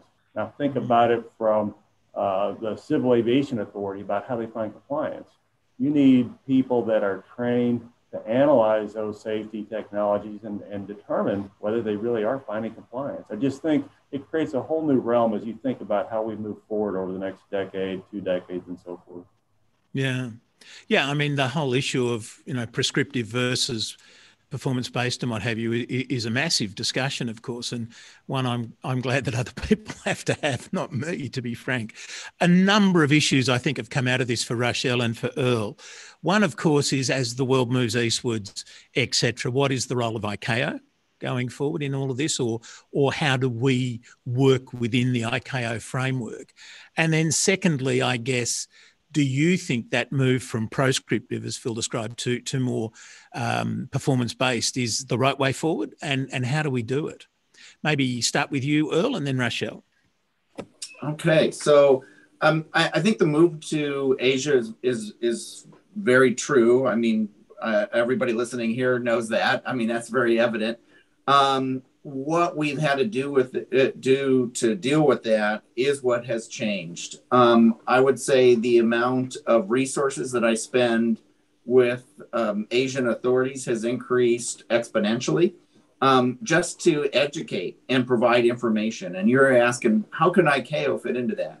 Well, I think for Rochelle and I, and particularly, we are now getting requests to do dual certification on new innovative projects with the two of us. and an Asian partner all at the same time. Okay.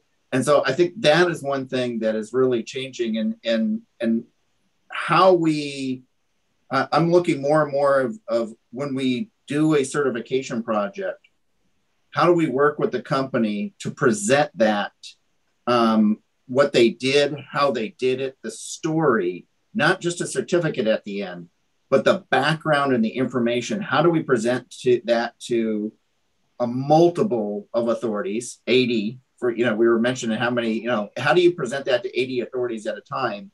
And is there an opportunity for EASA and FAA to present that directly? And, I can think of an urban air mobility project that's going on, and we're doing it trilaterally and with an Asian country.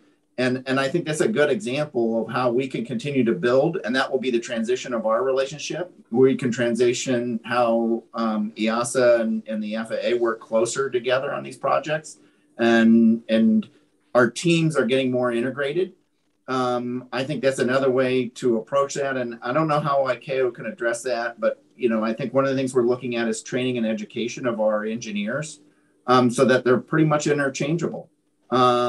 And you had, there's something on your mind. You got a question. No. My question wasn't how do we involve ICAO. My question was what is the role of ICAO, and I suspect you've answered it, which is sort of overall umpire, if you like. But actually, the work's got to be done down there at the national and regional level through the FAA, through EASA, through these other countries. Obviously, the other thing on my mind is I'd dearly love you to spill the beans as to which third country you're working with on the UAM thing. But I suspect you're much too polite to do that. Rachel, do you agree with that? I mean, do you see that the future is going to be these sort of not only bilateral but trilateral, multilateral sort of arrangements? Yes, I think already today and in the future more, the work will be much more multilateral than it used to be. To come back to the question about ICAO, I think traditionally ICAO has always played the role of setting the big picture and the framework for certification requirements for airworthiness in general, and not going too much into detail. But each time there was a major step change to make in what we asked for, we needed ICAO to standardize that. So ICAO has a key role to play. I'm thinking, for example, about when we started to introduce design security requirements in aircraft, we really needed ICAO to set the international frame on that. And now what we have in front of us with new technologies is not only new technologies, it's also new types of operations. It's not only about bringing new technology in conventional aircraft and for conventional use, it's really new types of operations, drone operations, air taxi vehicles, which require to rethink the certification, but also all the operational rules. And also there, I think we will need ICAO. Thinking also, for example, about increased automation or certain moves towards reduced flight crew operations. For sure, when we enter this area, we will also need a strong engagement of ICAO. Finally, on the prescriptive versus performance-based requirements, I think in some cases it may be very meaningful to move from prescriptive to performance-based, and we have achieved to do this in a very harmonized way between the US and ourselves for small airplanes, for Part 23 airplanes. This has been really a big cooperation success, leading to a harmonized new set of rules. The key question, I think, for new products is more about, as mentioned by Phil, safety objectives. What should be the safety objectives we put on this type of new product or new type of operation? And here we need to find ways to coordinate and harmonize our answers also. That's really interesting. It also, I think, leads to a really interesting final question, because unfortunately, we only had 40 minutes and we're about to run out of them. But I'd like to ask everybody one at a time in 1 minute only, and I can be very rude if you go long, in 1 minute only, what is the next most important thing, or sorry, let me say that again. What is the next really important thing that the BASA, EASA and the FAA need to consider together? Jan, what's your thinking on that? What do we need to focus on next? Well, I think the green transition, which you will debate in the next panel, is an extremely important one. And here I think if there's one key message from my side that I'd like for you to take with you to that panel is that there is no way that there will be an aircraft developed for the future regulatory frameworks that would only function for one region in the world. So we need global alignment. Otherwise, technology won't, I mean, certain parts of technology can definitely be there anyway, but the big platforms, the big frontier changes in technology shifts, these won't happen unless you can deploy them on the global market. And for that reason, EASA, FAA needs really to be in the forefront of pushing also the work of ICAO towards a harmonization of this green transition. You only just and they will have full support of industry in that role. Thank you. I think that's really fascinating. Phil, you're next. What do you think? You've already mentioned UAM and other things and IA. What do you think is the next big thing? Well, it's hard for me to say just one. There's two things. I'll mention the one that I haven't yet, and I think that's aircraft security.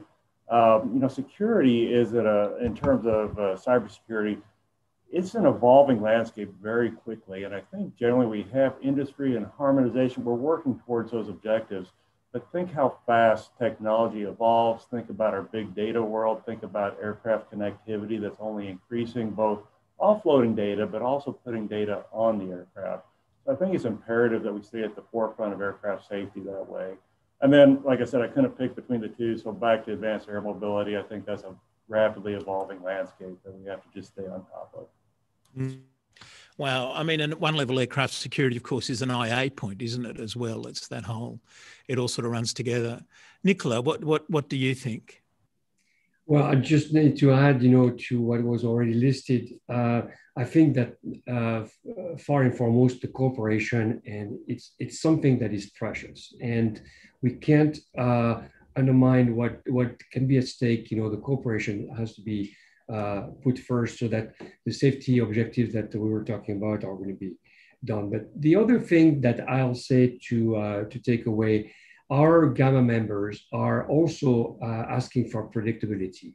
We need to have, in fact, a process that is going to be efficient, and we discussed that. We have a framework, but we also need to know when is it going to be completed. We are going to have those new technologies that are going to come into market, and this is just the beginning. It's going to go faster. We have already expanded, with territories around the world, but we definitely need to have a framework that is going to be also in a defined time. Wow, predictability. I hadn't expected that. So, in a minute, Rachel, what's your response to all of that? I think I will cheat and give two responses. I think we need to work on the max lessons learned implementation on the safety side and on the coordination of our responses to the innovation challenges. Okay, that was very well done. You managed to cheat and come in well under time. Earl. All right. I was thinking where Rochelle was heading to in tactical, but I stepped back from this conversation and said, and it's built on something that Rochelle just said. How do we work to achieve a safety goal as opposed to a specific technical goal? And in that framework, to do so, we need to work collaboratively and seamlessly between operations, the pilots, the mechanics, the designers, air traffic.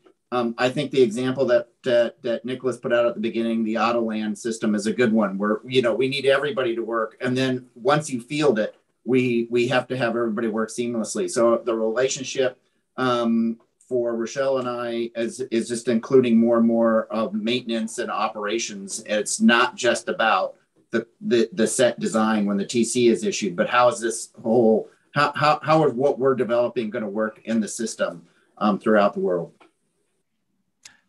Thank you. And thank you very much, Rachel and gentlemen. absolutely fascinating conversation as far as I was concerned. And I hope, ladies and gentlemen listening, that you agree with that. I think one of the most important takeaways from all of that is, of course, that there's plenty of life in the basa yet. And in fact, we must work harder and use it to facilitate what we've got to do, because as Nicolas said, things are speeding up and predictability is going to become increasingly important. I'd like you to join with me in thanking Rachel, Earl, Nicola, Phil and Jan for what I thought was a really fascinating 45 minutes. It could have been 1 hour 45, and I think we still wouldn't have run out of topics to talk about. So join me in thanking them again, if you would, and then let me note that we are going to take a 10-minute break now, just a 10-minute break. So please reconvene at one of either of 10:45 if you're in on the east coast of the United States, or 16:45 if you're in Central Europe, and I look forward to seeing you then. And thank you very much.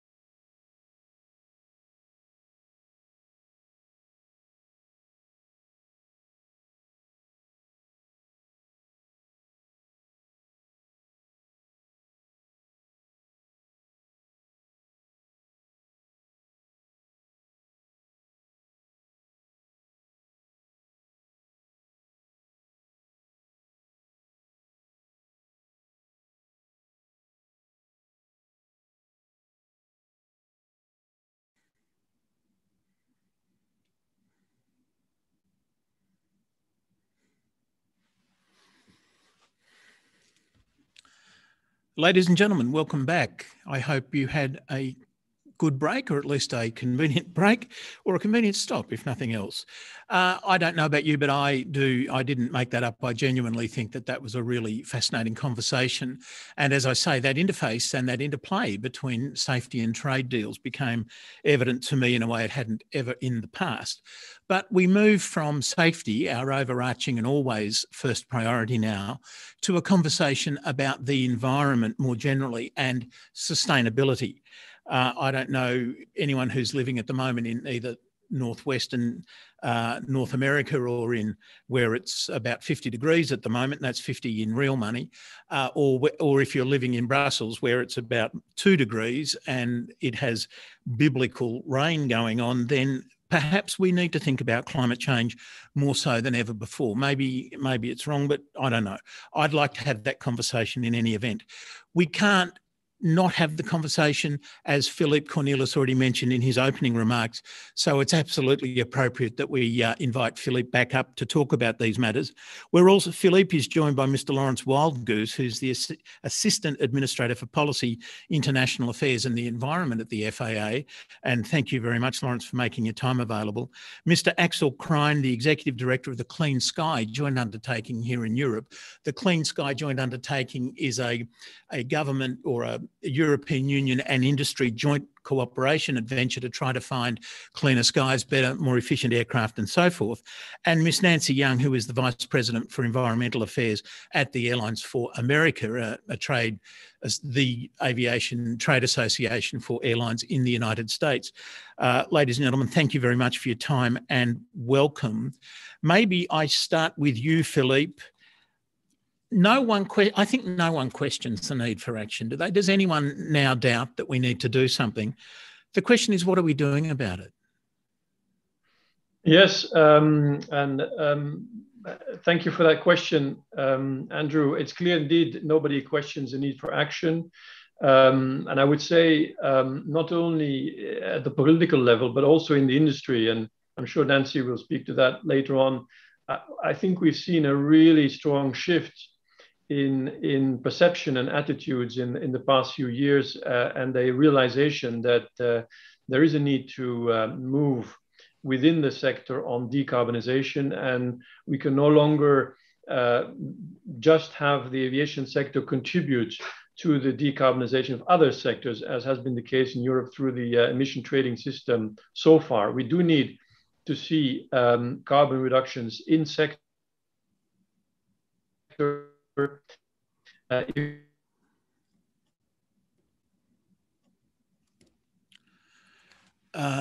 Philippe, you seem to have cut out, so maybe we'll come back to Philippe in a moment if we can. Lawrence, are you still with us? Very good. What's your view on all of this? What are we going to do about it? Yes. Hi, Andrew, and thank you for having me. Sustainable aviation is definitely an important issue, and I'm thrilled to be here to have this opportunity to talk about what the FAA has been doing to help mitigate the effect of climate. I'll tell you that we have truly been keeping ourselves busy. The FAA is funding development of new technologies, supporting the development of sustainable aviation fuels. SAF is a big issue. It's been mentioned by a number of our colleagues on the line. And then integrating more efficient air traffic operations into the NAS. You're probably aware that the FAA has a long-standing history of making strategic investments, allowing aviation to become more sustainable. For example, for more than a decade, we have taken a collaborative approach to invest in research and development to determine ways to decarbonize the aviation sector.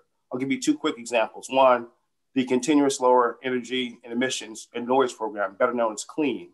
Another example is our R&D efforts, primarily through ASCENT, which stands for the Aviation Sustainability Center, which is co-led by Washington State University, as well as MIT. So what does all this mumbo jumbo mean? It means that making aviation more sustainable is an important issue, not just for the FAA, but across the government and industry.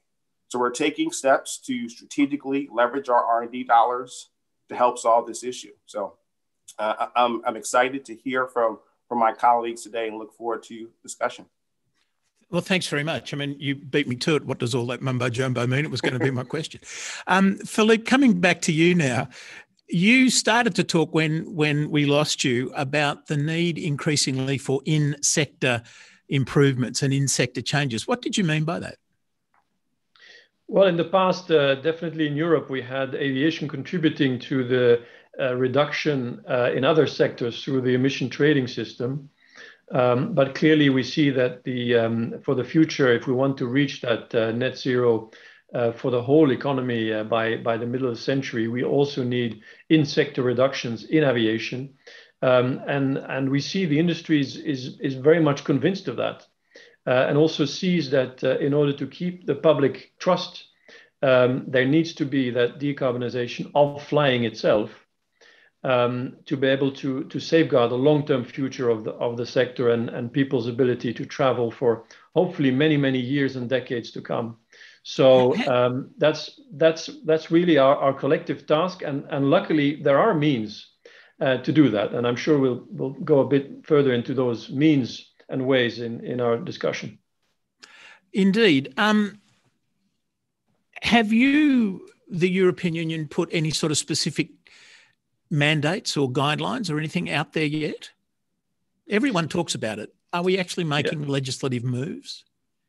We are going to make a proposal in 2 weeks' time, if all goes well, that will go to the European Parliament and the member states in the Council to put a blending mandate in place for sustainable aviation fuels. So a blending mandate, sorry, just to be clear, that means a percentage of SAFs that goes into otherwise ordinary fuel. Is that right? Exactly. That would be ramped up gradually over time. But we're talking, and I don't know what your proposal is, but say 1% now to 5% in 2 years and 10% thereafter or something.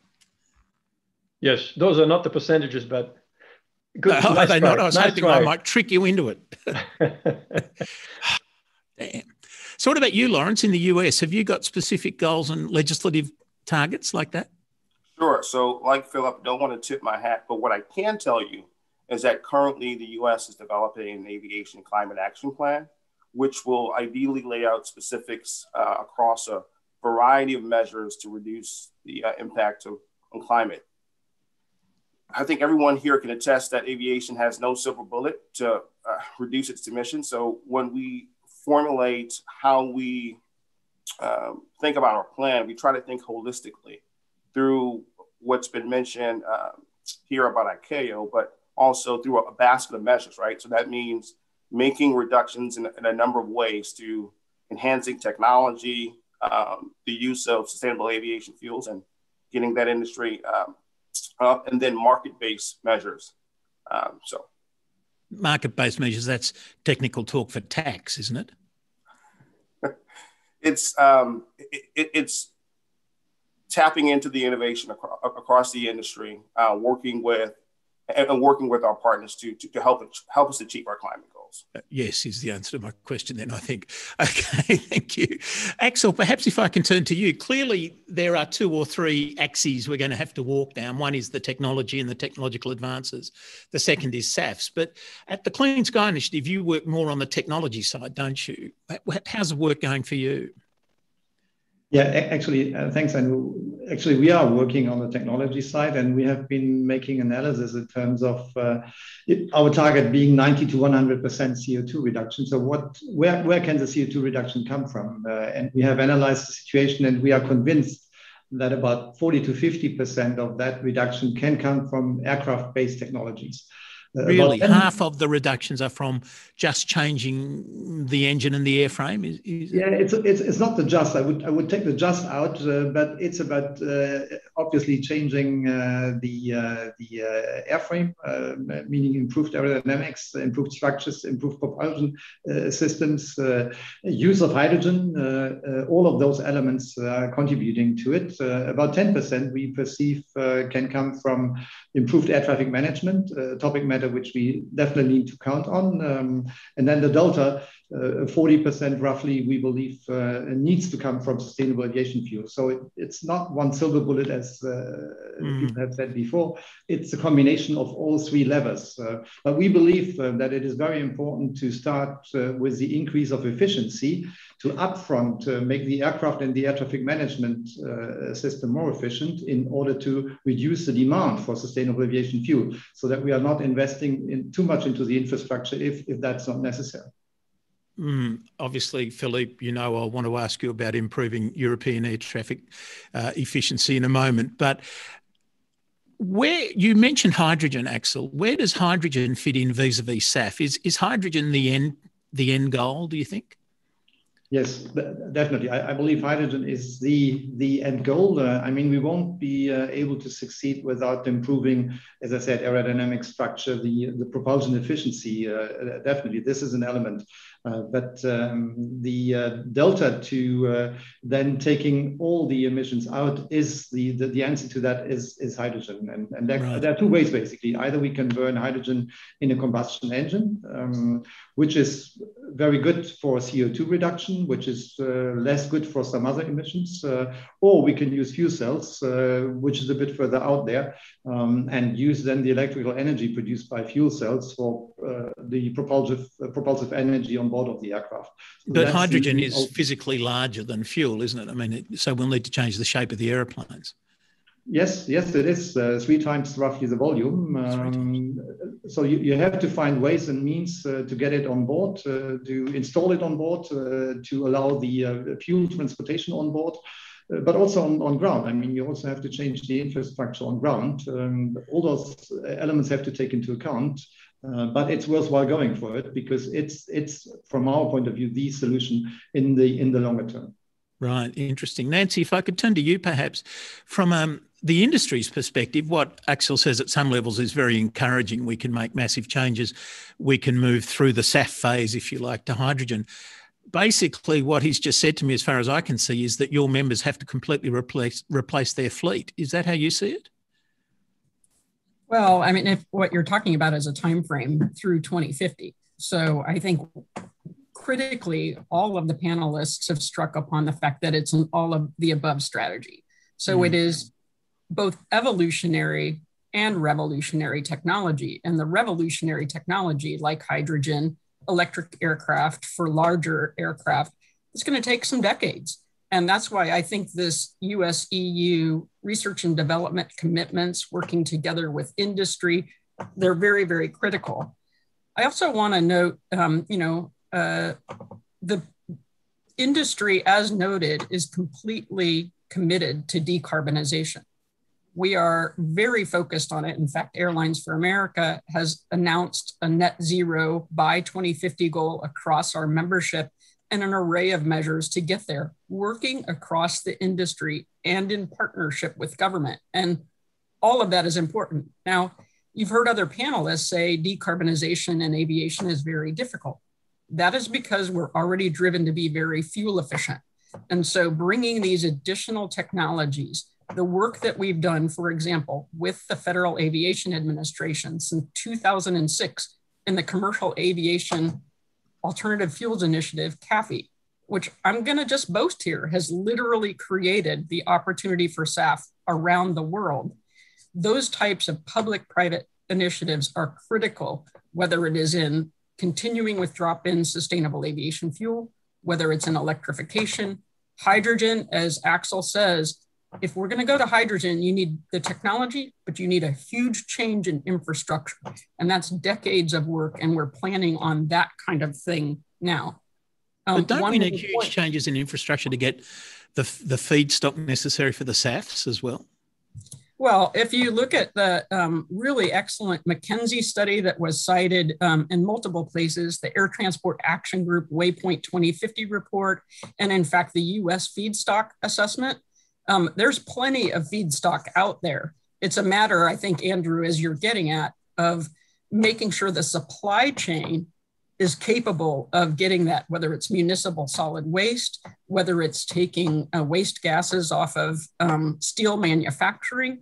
whether it is, waste from crops like corn stover that's left over after you, get the actual corn out of the field, that kind of thing. It's really building those supply chains. And that's what things like the US Ascent program has been working on. And I would add with that, what's critical about what we're doing here, again, Ascent, the CLEAN program that Lawrence mentioned, CAFE, those are public-private initiatives where we're dollar for dollar participating as industry alongside government to make these changes happen. And the sustained nature of those is very critical. And we're very appreciative that the current administration in the United States is really ramping up the effort on those programs. But FAA did a great job of maintaining them over the years, even in less politically supportive circumstances. Oh, very, very politely put. So do you then support what Philippe was talking about in sort of mandating SAF volumes so that we can move forward on a sort of progressive basis? If that question's coming to me, the answer would be, we're not ready for a mandate, in my view. So we have basically, as I said, created the opportunity for sustainable aviation fuel. We literally had to create the safety protocols and the environmental protocols. And the US led that process through the ASTM process for the safety side that has been adopted. Those protocols have been adopted by the world in various jet fuel specifications, but we're just now ramping up SAF supply. And so from our position at A4A, we really believe that there should be government support to help with the scale up of the industry, the SAF industry, and then move towards mandates if that's necessary. But we really need the kinds of tax incentives and other support that ground-based alternative fuels have had for decades before we go to a mandate. So we would have a slight different view than the EU folks are on the mandate question. Philippe, you got a comment on that? I mean, obviously I could spend all day discussing with Nancy the very phrase tax support, but anyway. Philippe, you got a comment? No, I mean, I think the objective is one that we share, which is to ramp up the production and the use of SAF in aviation. Then the question is really, what are the means to do that? I think what we see in the market, well, first of all, I want to also commend Nancy and the other US colleagues for basically bringing a number of different pathways to the market by securing their certification for jet use. And that's really showing to us that there is indeed a considerable potential in that area. But what we see is a market failure, that there is very little production at this point, and there is very little demand at this point. And the reason is a very simple one, which is that the price gap between fossil kerosene and all those alternative fuels is quite important. And so in a highly competitive sector like aviation, it's quite difficult to be a first mover. And in a way, we all have to move together. And some form of intervention is needed. And I see also in the US, a form of intervention is being considered. Our choice will go towards a mandate because we see that this will create the legal certainty for both sides, the suppliers and the customers, that everybody will buy the same amount. If you want to buy more, you can, but at least the same amount, and that suppliers can invest in that production capacity. That's going to be a big new sector, by the way, in our countries. It's going to improve our energy independence as well. And that's where the big change will take place, in the production of those fuels. Not so much on the aviation sector. Few adaptations are necessary, but it's the production that we need to kickstart with a mandate. But thank you. That's very helpful. But is it true that there's going to be a massive market for SAFs? I mean, all over Europe, and I think I've read this in the United States as well, there are moves to mandate and force the speed of the uplifting of electric vehicles, electric motor cars. So if only aviation is going to be using the SAFs, aren't we back at the place where, in the scheme of things, we're quite a small market? Well, compared to the road sector, yes, aviation is actually rather small, but we still have no production. Because indeed. It's simply much, it's easier to produce for the road sector for the moment. And so that's why we are convinced that, and we're going to publish an impact assessment study also in a couple of weeks that shows that there is a lot of feedstock available, at least for the coming decades, from bio sources, and from the next decade on, more and more also from green hydrogen to produce electrofuels. So the supply physically is existent, but it needs to be tapped and harvested. Wow. So Laurence, when you took the job over at the FAA, did you think that most of the time you'd spend at the FAA would be discussing feedstock? Well, I came in with an open mind, realizing that climate was a big priority for this administration. So we'll be discussing a number of things, whether it's feedstocks, cover crops, different ways to make air traffic more efficient. I came in with an open mind, and I'm really grateful. The FAA has a tremendous staff, as Nancy mentioned, who has been working hard day in and day out for years, quite frankly. We talk about the CLEAN initiative, which has been around since 2010. We talk about Ascent, which has been around since 2013, or even CAFE, which has been around since 2006. And all of these programs are public-private partnerships, working with industry, working with researchers to help us solve this issue when it comes to mitigating the impact of climate on the aviation sector. So, but in the meantime, we've got the European side of this market presumably mandating SAF percentages. And yet Nancy's telling us quite rightly, I'm sure, that it's too early for that on the US side. What do we do when there is a disagreement between the two sides of the Atlantic? So I think really there are two kinds of differences, right? Differences that are complementary or differences that are divergent. For example, if we choose to focus in our research funds in different areas, maybe across different energy sources or technologies or even operations, that's not necessarily a problem. I think if we're smart about how we share our information and research and push the sector forward, we can be much more effective because we're choosing to contribute in different but complementary pieces of the pie. Now, if we have differences that are truly divergent, if we get too wrapped up around the axle on multilateral policy choices, then I think we need to kind of take a step back and remind ourselves that we all have the same objective. We all agree that we want to help mitigate the impacts of climate on the aviation sector. If we have different views about specific policies and or strategies that could be considered at ICAO, ICAO is a tremendous forum for us to have these conversations. And I think we really need to increase our dialogue so we're on the page leading up to the 2022 assembly. So we can bring both of our regions together. I think we'll be able to be more effective when we're having that conversation next year. Right. Well, that's interesting. Axel, perhaps thank you very much, Laurence. If I can turn to you, Axel. Laurence talked about complementary differences as well as divergent ones. I presume in the improving the technology area, that's where we do have complementary differences. To what extent do you, a European organisation, work with your North American colleagues? Actually, we are working with the entities in Europe, but we are also working with entities being headquartered in the US. For example, we are working with companies like Honeywell, UTC.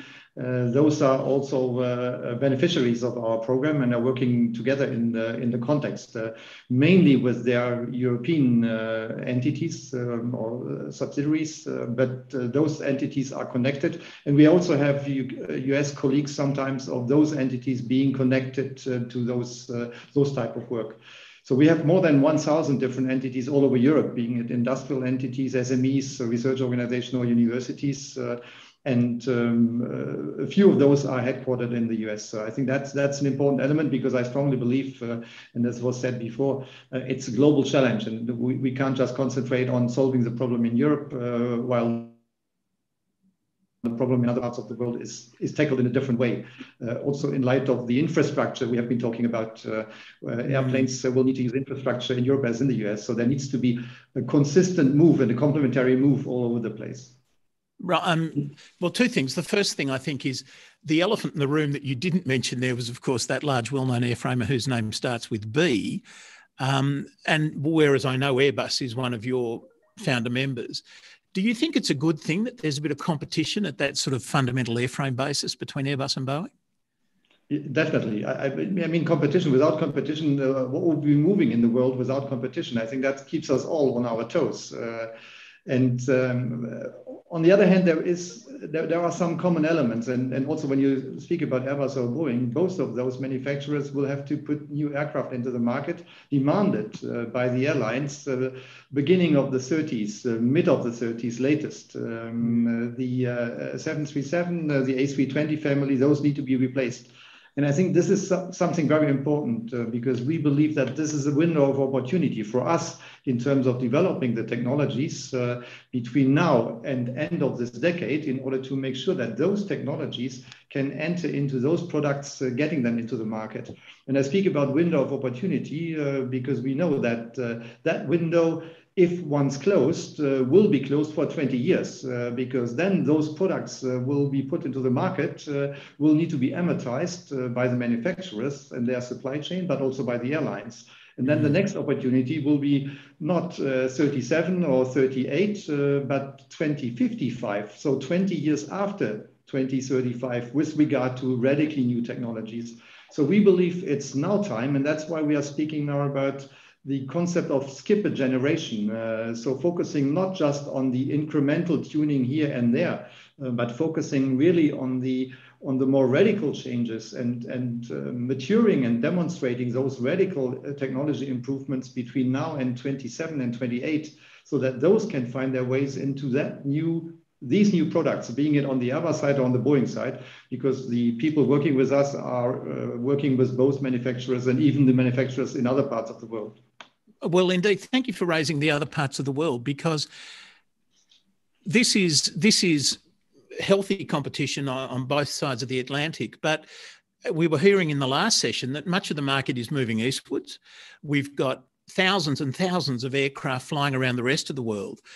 How do we roll out this sort of technology in a way that allows all of the boats to rise with the environmentally clean solutions? Let's start with you, actually, if I may, then Philippe and Laurence perhaps, and then you, Nancy.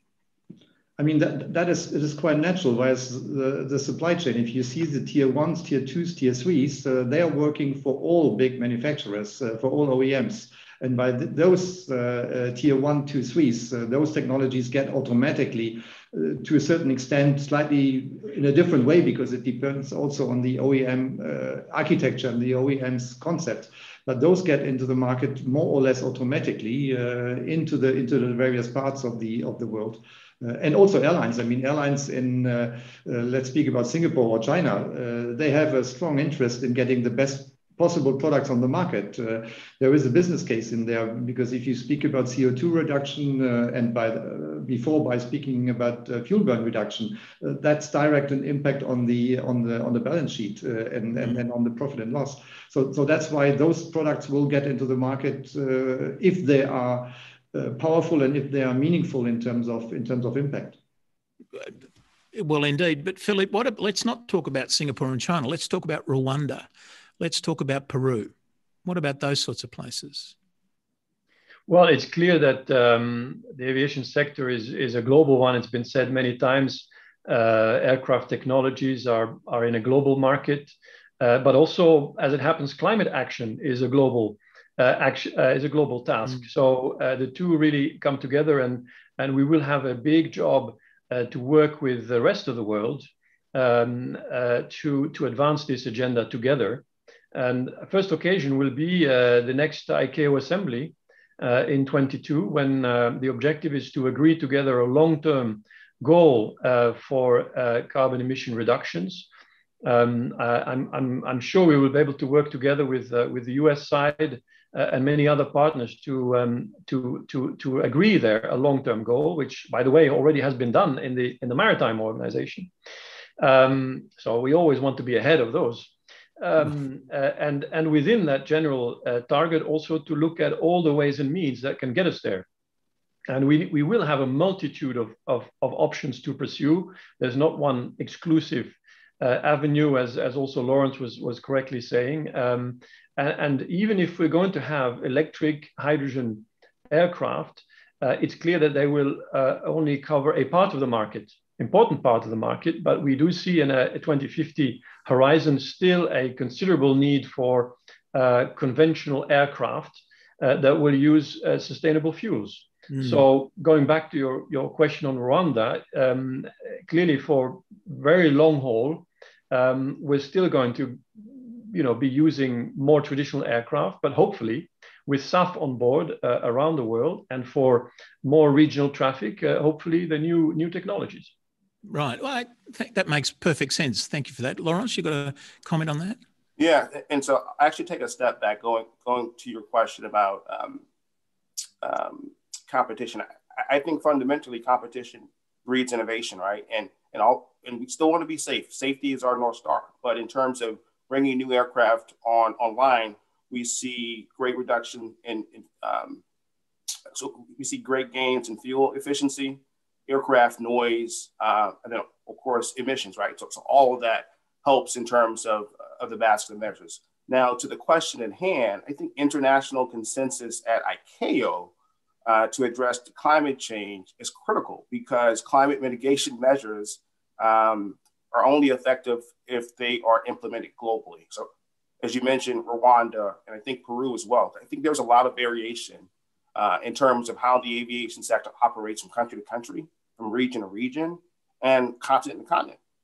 And there is additionally a lot of variation in terms of sectoral maturity and growth rates. So we really need ICAO to help shape the international standards that can provide a level playing field for everyone while we mitigate emissions. And I think without ICAO, quite frankly, we risk a patchwork of local and regional measures that are more complicated and less inclusive. I think the last thing I'd like to say on this particular point is that we have put in years and years of effort to achieve the CO2 standard that we have today, as well as CORSIA. We put tremendous technical resources to simply propose those standards. And we have supported them politically because we did our homework and we knew that their standards had credibility. So we continue to support the maintenance of these standards technically, and we're contributing to complementary SAF work and the long-term aspirational goal work. Thank you. Nancy, you and I are both experienced enough, that's a polite way of saying old, experienced enough to remember the first time Europe tried to introduce its own ETS scheme internationally. Do you think we've got more chance of getting a sort of a standard SAF, or a set of, I'm not quite sure what the word is here, a set of standard SAF requirements or quality controls or whatever? And I assume that would help all of your members. Well, first, you can see me bouncing on the last one because, aviation has long had a long-term goal. We've had across the entire aviation sector since 2009, a long-term goal of a 50% net reduction in 2050 relative to 2005. And now you've seen so many entities, including Airlines for America, establish a net zero goal. So we are very supportive of the effort in ICAO to establish a long-term goal. And I did want to speak to that very specifically, because I think that is a critical thing.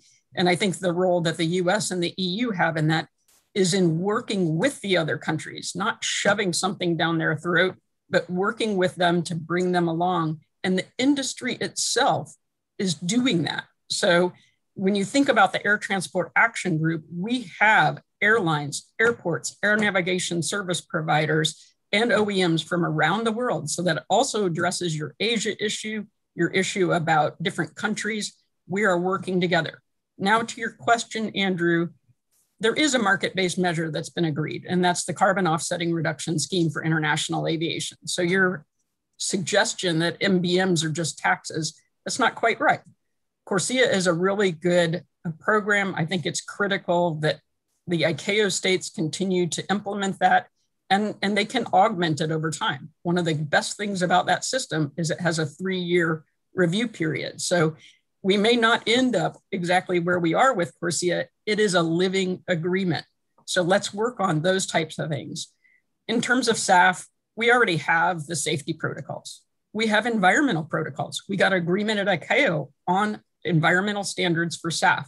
So what we really need to do now is ramp up the incentives, like through the blenders tax credit that we're supporting in the US that Annie Petsonk mentioned earlier, like through the research and development to get those supply chains more aggressive and the like. And then, to the extent down the line, there could be some kind of overarching policy, like a mandate. If there is a sufficient supply, we do not want to create a situation where the airlines have to pay so much money for that fuel that the flying and shipping public is disadvantaged.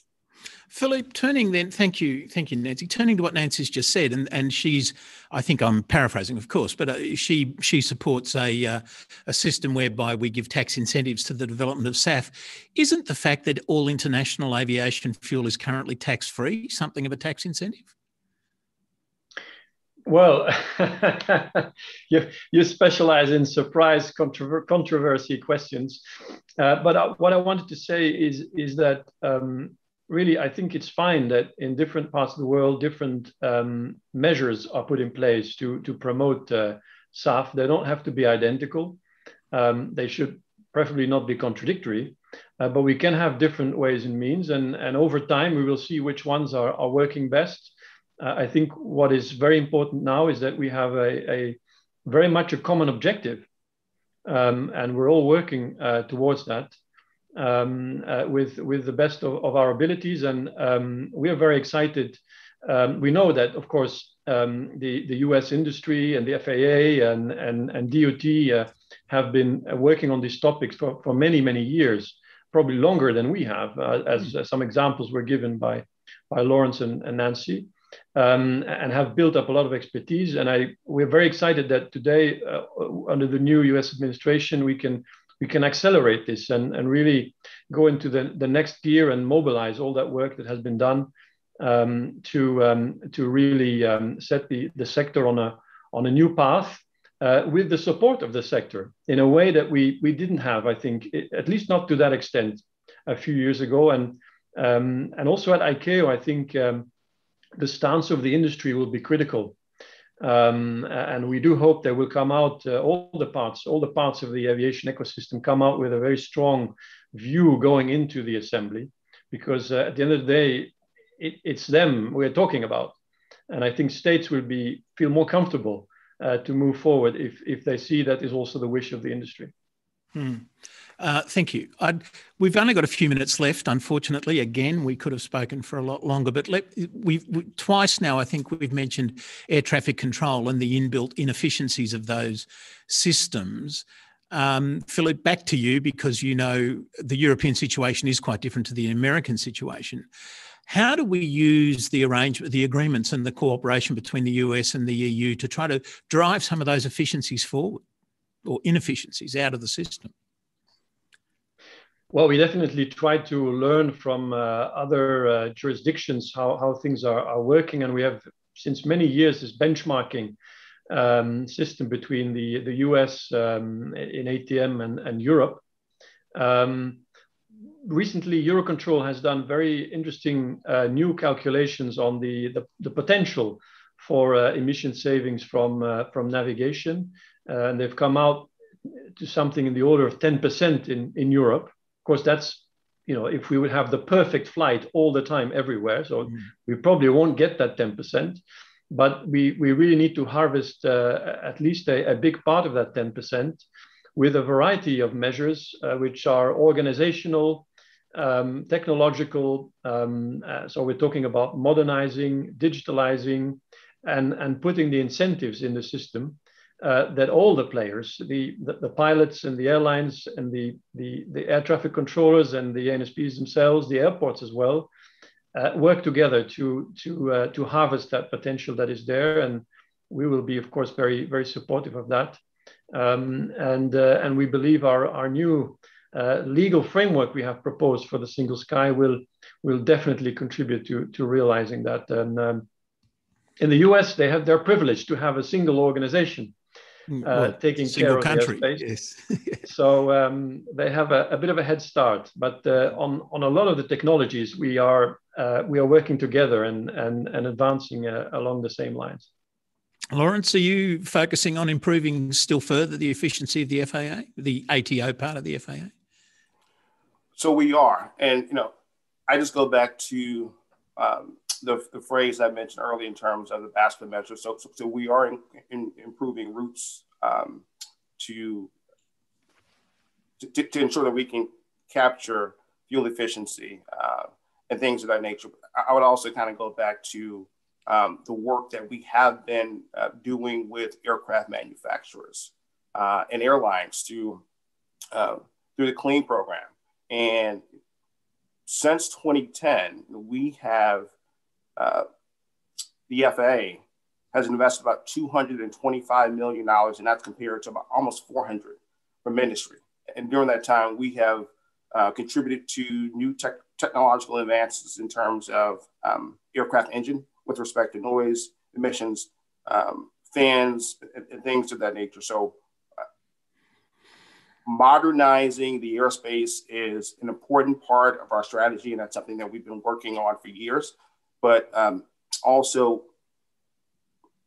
creating the space for SAF to come online at a much higher level is also a part of that strategy, as well as working with industry to help channel that innovation to create safer, cleaner aircraft for today and for the future. Right. Thank you. So, Nancy, I realise this might run out of your area of competence, but a couple of things fascinate me about ATM, particularly in the US-Europe comparison. One is, of course, in the US, the airlines don't pay directly for the services that they receive, whereas, of course, when your members fly overseas, in many cases they do. And I wonder if you think that's got a difference as to the approach, because we do seem to see something of a difference in approach between the airlines of Europe and the airlines of the United States. And then my second question is, why don't the airlines actually complain louder and harder to get the states to improve their ATM? They are the consumers. Why are they all accepting sort of mutual mediocrity instead of asking for competitive advantage? Well, it's interesting that you say that, because I think Lawrence would probably disagree. We yell loud and clear about our interest in improving the air traffic system here. It's a terrific, the safest system in the world, in our view. But it can be better. And so that's why part of our green infrastructure push includes focus on more next-gen equipage, improved management of performance-based navigation, more oceanic airspace improvements, et cetera. So we are making those pushes very, very loud and clear. Now, our system is run, as you noted, differently. We just pay in a different way. So it's not accurate that we don't pay as aviation for the services. We have, as you know, a number of charges that are applied to airlines and to passengers for using the system. And certainly we have a pretty significant tax system here too. So it is a different approach. And you may recall that a couple of years ago, A4A was trying to work on sort of getting to a different corporatization of the program. But we are very happy that the FAA is focusing on efficiency within it. And we're going to keep yelling about it, because it's not only a green initiative, it's also, enhancing safety, throughput. And as you say, Andrew, it's part of competition.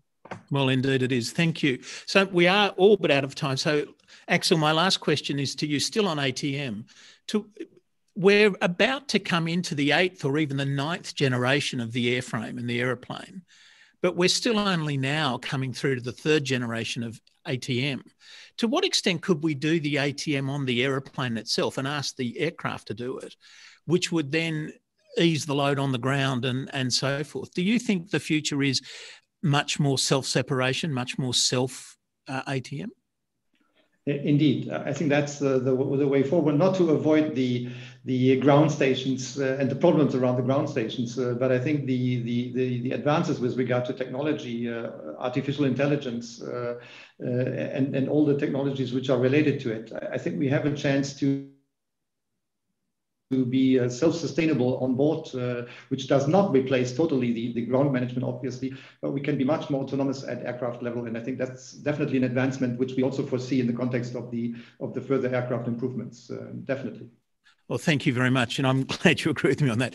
Ladies and gentlemen, Lawrence said it, it's a basket of measures, and it runs from technology to SAFs to other incentives to improvements across the board. And another fascinating conversation, and another conversation where I think the cooperation across the Atlantic is going to be a really important axis of what we do.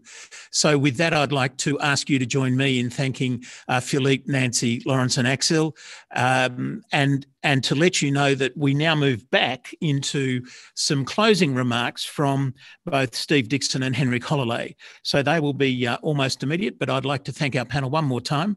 And with that, I think, yes, indeed, I'd like to ask Steve if he'd like to be so kind as to give us some closing remarks. I mean, Steve, I think we've learned quite a few interesting things here today, haven't we? Including that, well done, but keep doing better. Is that a fair summary? Oh, absolutely, Andrew. And great job running the program today and keeping us on time. Really appreciate your involvement and your well thought out questions and dialogue with the panels. These discussions were very detailed, very robust, I think very engaging. And really, I think, reinforced the importance of collaboration between the U.S. and EU on so many levels, and the challenges that we face together, but also the tremendous opportunities that are presented to us. So I want to also thank the panelists for joining. Everyone brought a very unique and important perspective to the discussion. I think on the safety panel, it was clearly demonstrated that the U.S.-EU bilateral safety agreement is at the very heart of what we do. And it is a living and breathing agreement that we continue to refine, and that continues to refine and make our collaboration processes even more effective, as several have said.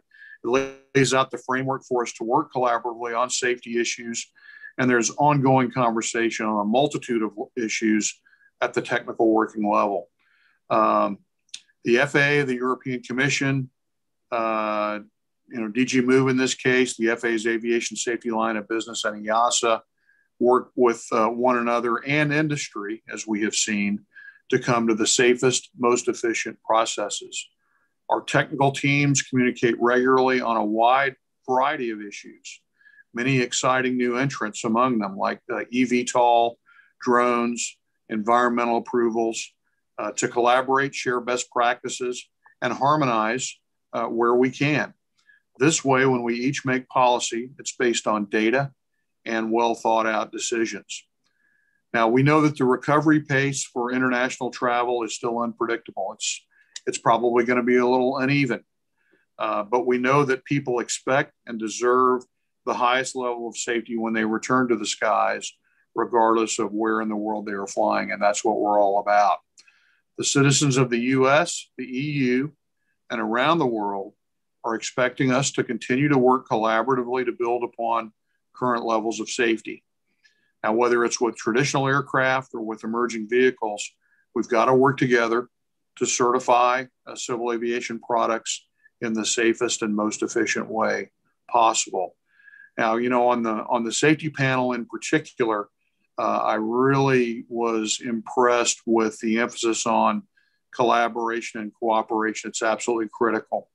Our systems and processes are different in certain respects. The administrative rulemaking processes, the governments operate a little bit differently. As we talked about a little bit on the last panel, we have a federal system in the US, and the EU is organized a bit differently. But leaving that aside, I think that we have worked on the technical issues in great collaboration and great alignment. Now, as some have said, that doesn't mean that we always agree, at least initially, on every single point. That's actually a good thing, in my view. It's happened throughout history. It's happened in my experience, even within a single company. There's always, you can't get 10 pilots to agree on anything. So that's actually a good thing, because you're able to have these debates, have professional disagreements, but ultimately get to the best answer through that process. So, that debate and disagreement is actually very healthy. In my view, it's nothing new, and it is something that we will all use to improve. I also liked Rochelle and Earl talking about what I have called a holistic approach to safety. When we look at our history, sometimes there is a focus on compliance and on technical items maybe that might be in a checklist. And it's important that we take a systems approach. I know that we've worked very hard to do that at the agency, and EASA, does that as well.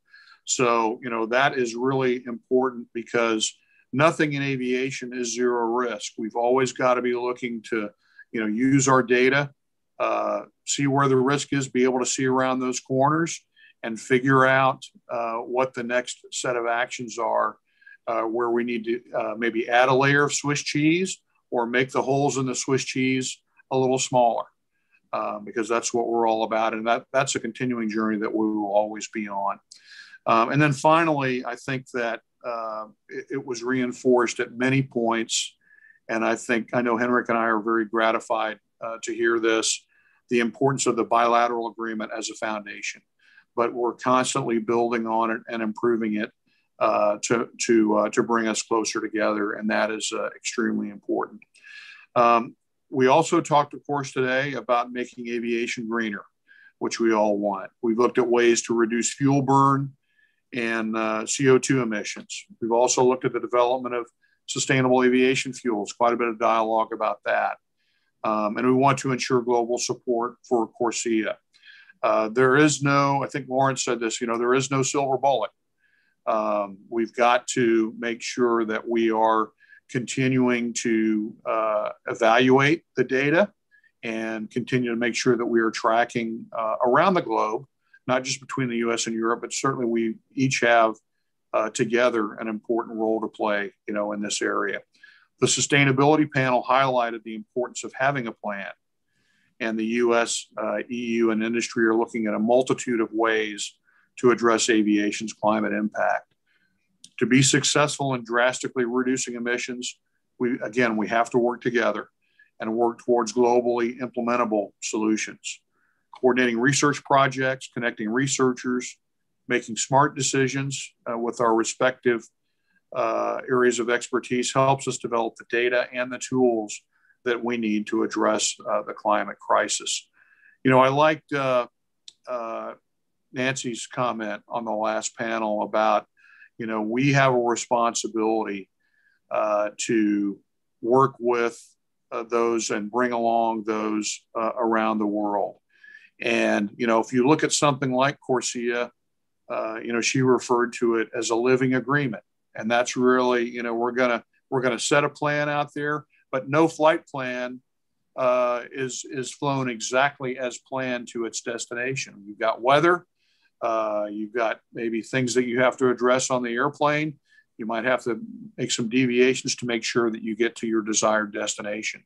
And I think that's very, very true here as well. We're going to have to stay engaged. This is a journey, and we've got to put the plan in place and then measure our progress and then make the adjustments as we need to going forward. And really the FAA is eager to help, take these next steps. There's a lot of great work that's already been done, and we look forward to continuing to contribute in a big way. So as I said at the beginning, it's great to see you, Henrik. Value our collaboration, our friendship, our comradeship. We value our longstanding partnership with the European Commission, DG Move, and EASA. By working together, we will continue to be successful. Thanks again for your partnership and your leadership and your words today. And I know I look forward to continuing and expanding our partnership in the months and years ahead, and hopefully seeing you in person very soon. Thanks very much, Steve. In my experience, you get 10 pilots together. By definition, you'll get 15 views. Henrik, if I heard Steve right, what he wants you to do is disagree with him. I think that's what he said. I think disagreement is healthy, but we should always try to find a bilateral solution. Last words to you, Henrik, just to wrap up, if you'd be so kind. Thank you. Thank you very much, Andrew. Well, you talk about trying to agree with 10 pilots, tie with 10 lawyers. That will be even more challenging, I'm sure. Or 10 economists. Well, that's a bit easier, I think, being an economist. Steve, thank you for your very kind words and also for your leadership and partnership. And if I start from that where you, in a way, ended, I would say that I think that today's event also showed how precious, valuable, and important this partnership is for us. But I would even dare to say for the rest of the world, because the leadership we have shown over the past decades, and I'm sure continue to show, is also has improved the global safety record significantly, and we continue to work having this in mind, also supporting different constituencies and making sure that the aviation safety continues to be the number one priority in aviation, and rightly so. I would also say that I think we have been very smart together, and of course our teams, by choosing the key subjects for today's event, which were safety and sustainability. I think those go extremely well together, and I think we have captured also the two key elements which are creating a lot of discussion in the global aviation fora, and clearly continuously need to be addressed. Safety always being there in the center of any aviation activity, while of course sustainability needs to get much higher attention, and I think that came out as well very well in today's discussions. And third general remark I would like to make also is about the global aspects. I think this came out in both panels. We need also very often global interoperability. We need global solutions. We need ICAO also to be fully engaged, but we also need ICAO, which is able to deliver. And I think that both the EU member states and US have been doing a lot in order to further improve the working methods and the efficiency of ICAO's work. And there is no doubt that we will also continue to do so in the future, because for us, this multilateral fora has always been there in order to drive certain level of excellence in the global aviation. And we have been contributing significantly to that over the decades, over the 75 years of the 77 years of the ICAO's existence. So what I would like to also point out from the panels, then I'd say that very, very, very good points, and I'd like to express my gratitude towards all the speakers, panelists who made themselves available, but first and foremost, who contributed so eloquently to the discussions and brought the level of the discussion on a very high level. And yes, EU and US need to cooperate on certification of new technologies and innovative products. I think this is a very important point, and this also shows the direction where we will be going if we take our BASA as the basis, because BASA is also a living document, and we have been able to add more elements into it. And I think that this is definitely something where we also have many opportunities in the future to work together, because the technologies are actually developing faster, and there is clearly a need for always being a bit ahead with the certification processes, but that also means good cooperation and also exchanging information in a very efficient way. Need to ensure global interoperability. And I think that is very, very essential. Certification work will become also more multilateral. So again, the global element with the ICAO's role, and we also, industry also came out very clearly to say that we need global alignment. BASA as the basis of our cooperation, but of course not only, and clearly the need to continue to deliver in that framework and go beyond is something that we all want to achieve. On the environment, I think that was, first there was no doubt that all partners, being from industry, from the regulatory side, aviation needs to reduce the CO2 emissions, and EU and US have taken steps at the policy level and continue to make these steps. And also the industry agrees to ensure a long-term perspective of the sector, which I think is very, very important.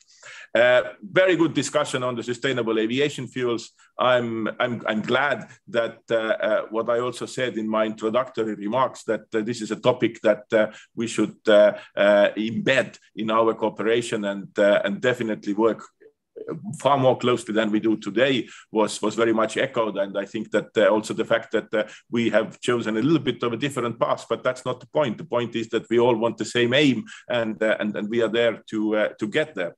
And of course, it is very important that we also support all the global measures that drive the sustainability forward, which I think is essential, because we don't want just the EU and US to make these steps. We want the whole global aviation industry, all the regions in the world also, to come along, and we need to be there to support them. And of course, other potential areas for cooperation: technology development, policy development, and also working with third countries, supporting rollout of new technologies. I think that was also a kind of a recurrent message that is very well echoing the sentiment that was present today. And also the fact that the policies and measures should be complementary, not contradictory. I think this is also an extremely important comment as such. So all in all, I would like to really thank you, Steve, and your team for fantastic partnership, and also for making this event possible.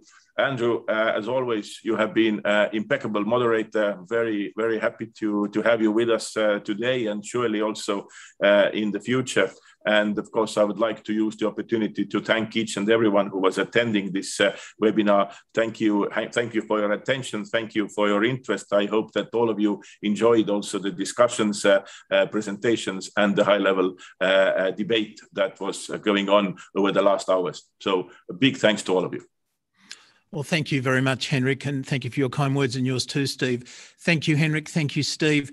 Thank you, ladies and gentlemen. That brings us to the end of today's celebration of the 10th anniversary of the Bilateral Air Safety Agreement between the US and the EU. I'm delighted that you could be here. I hope you found it as interesting as I did. And with that, I'd like to wish you either a very good afternoon or a very good evening. Thank you very much.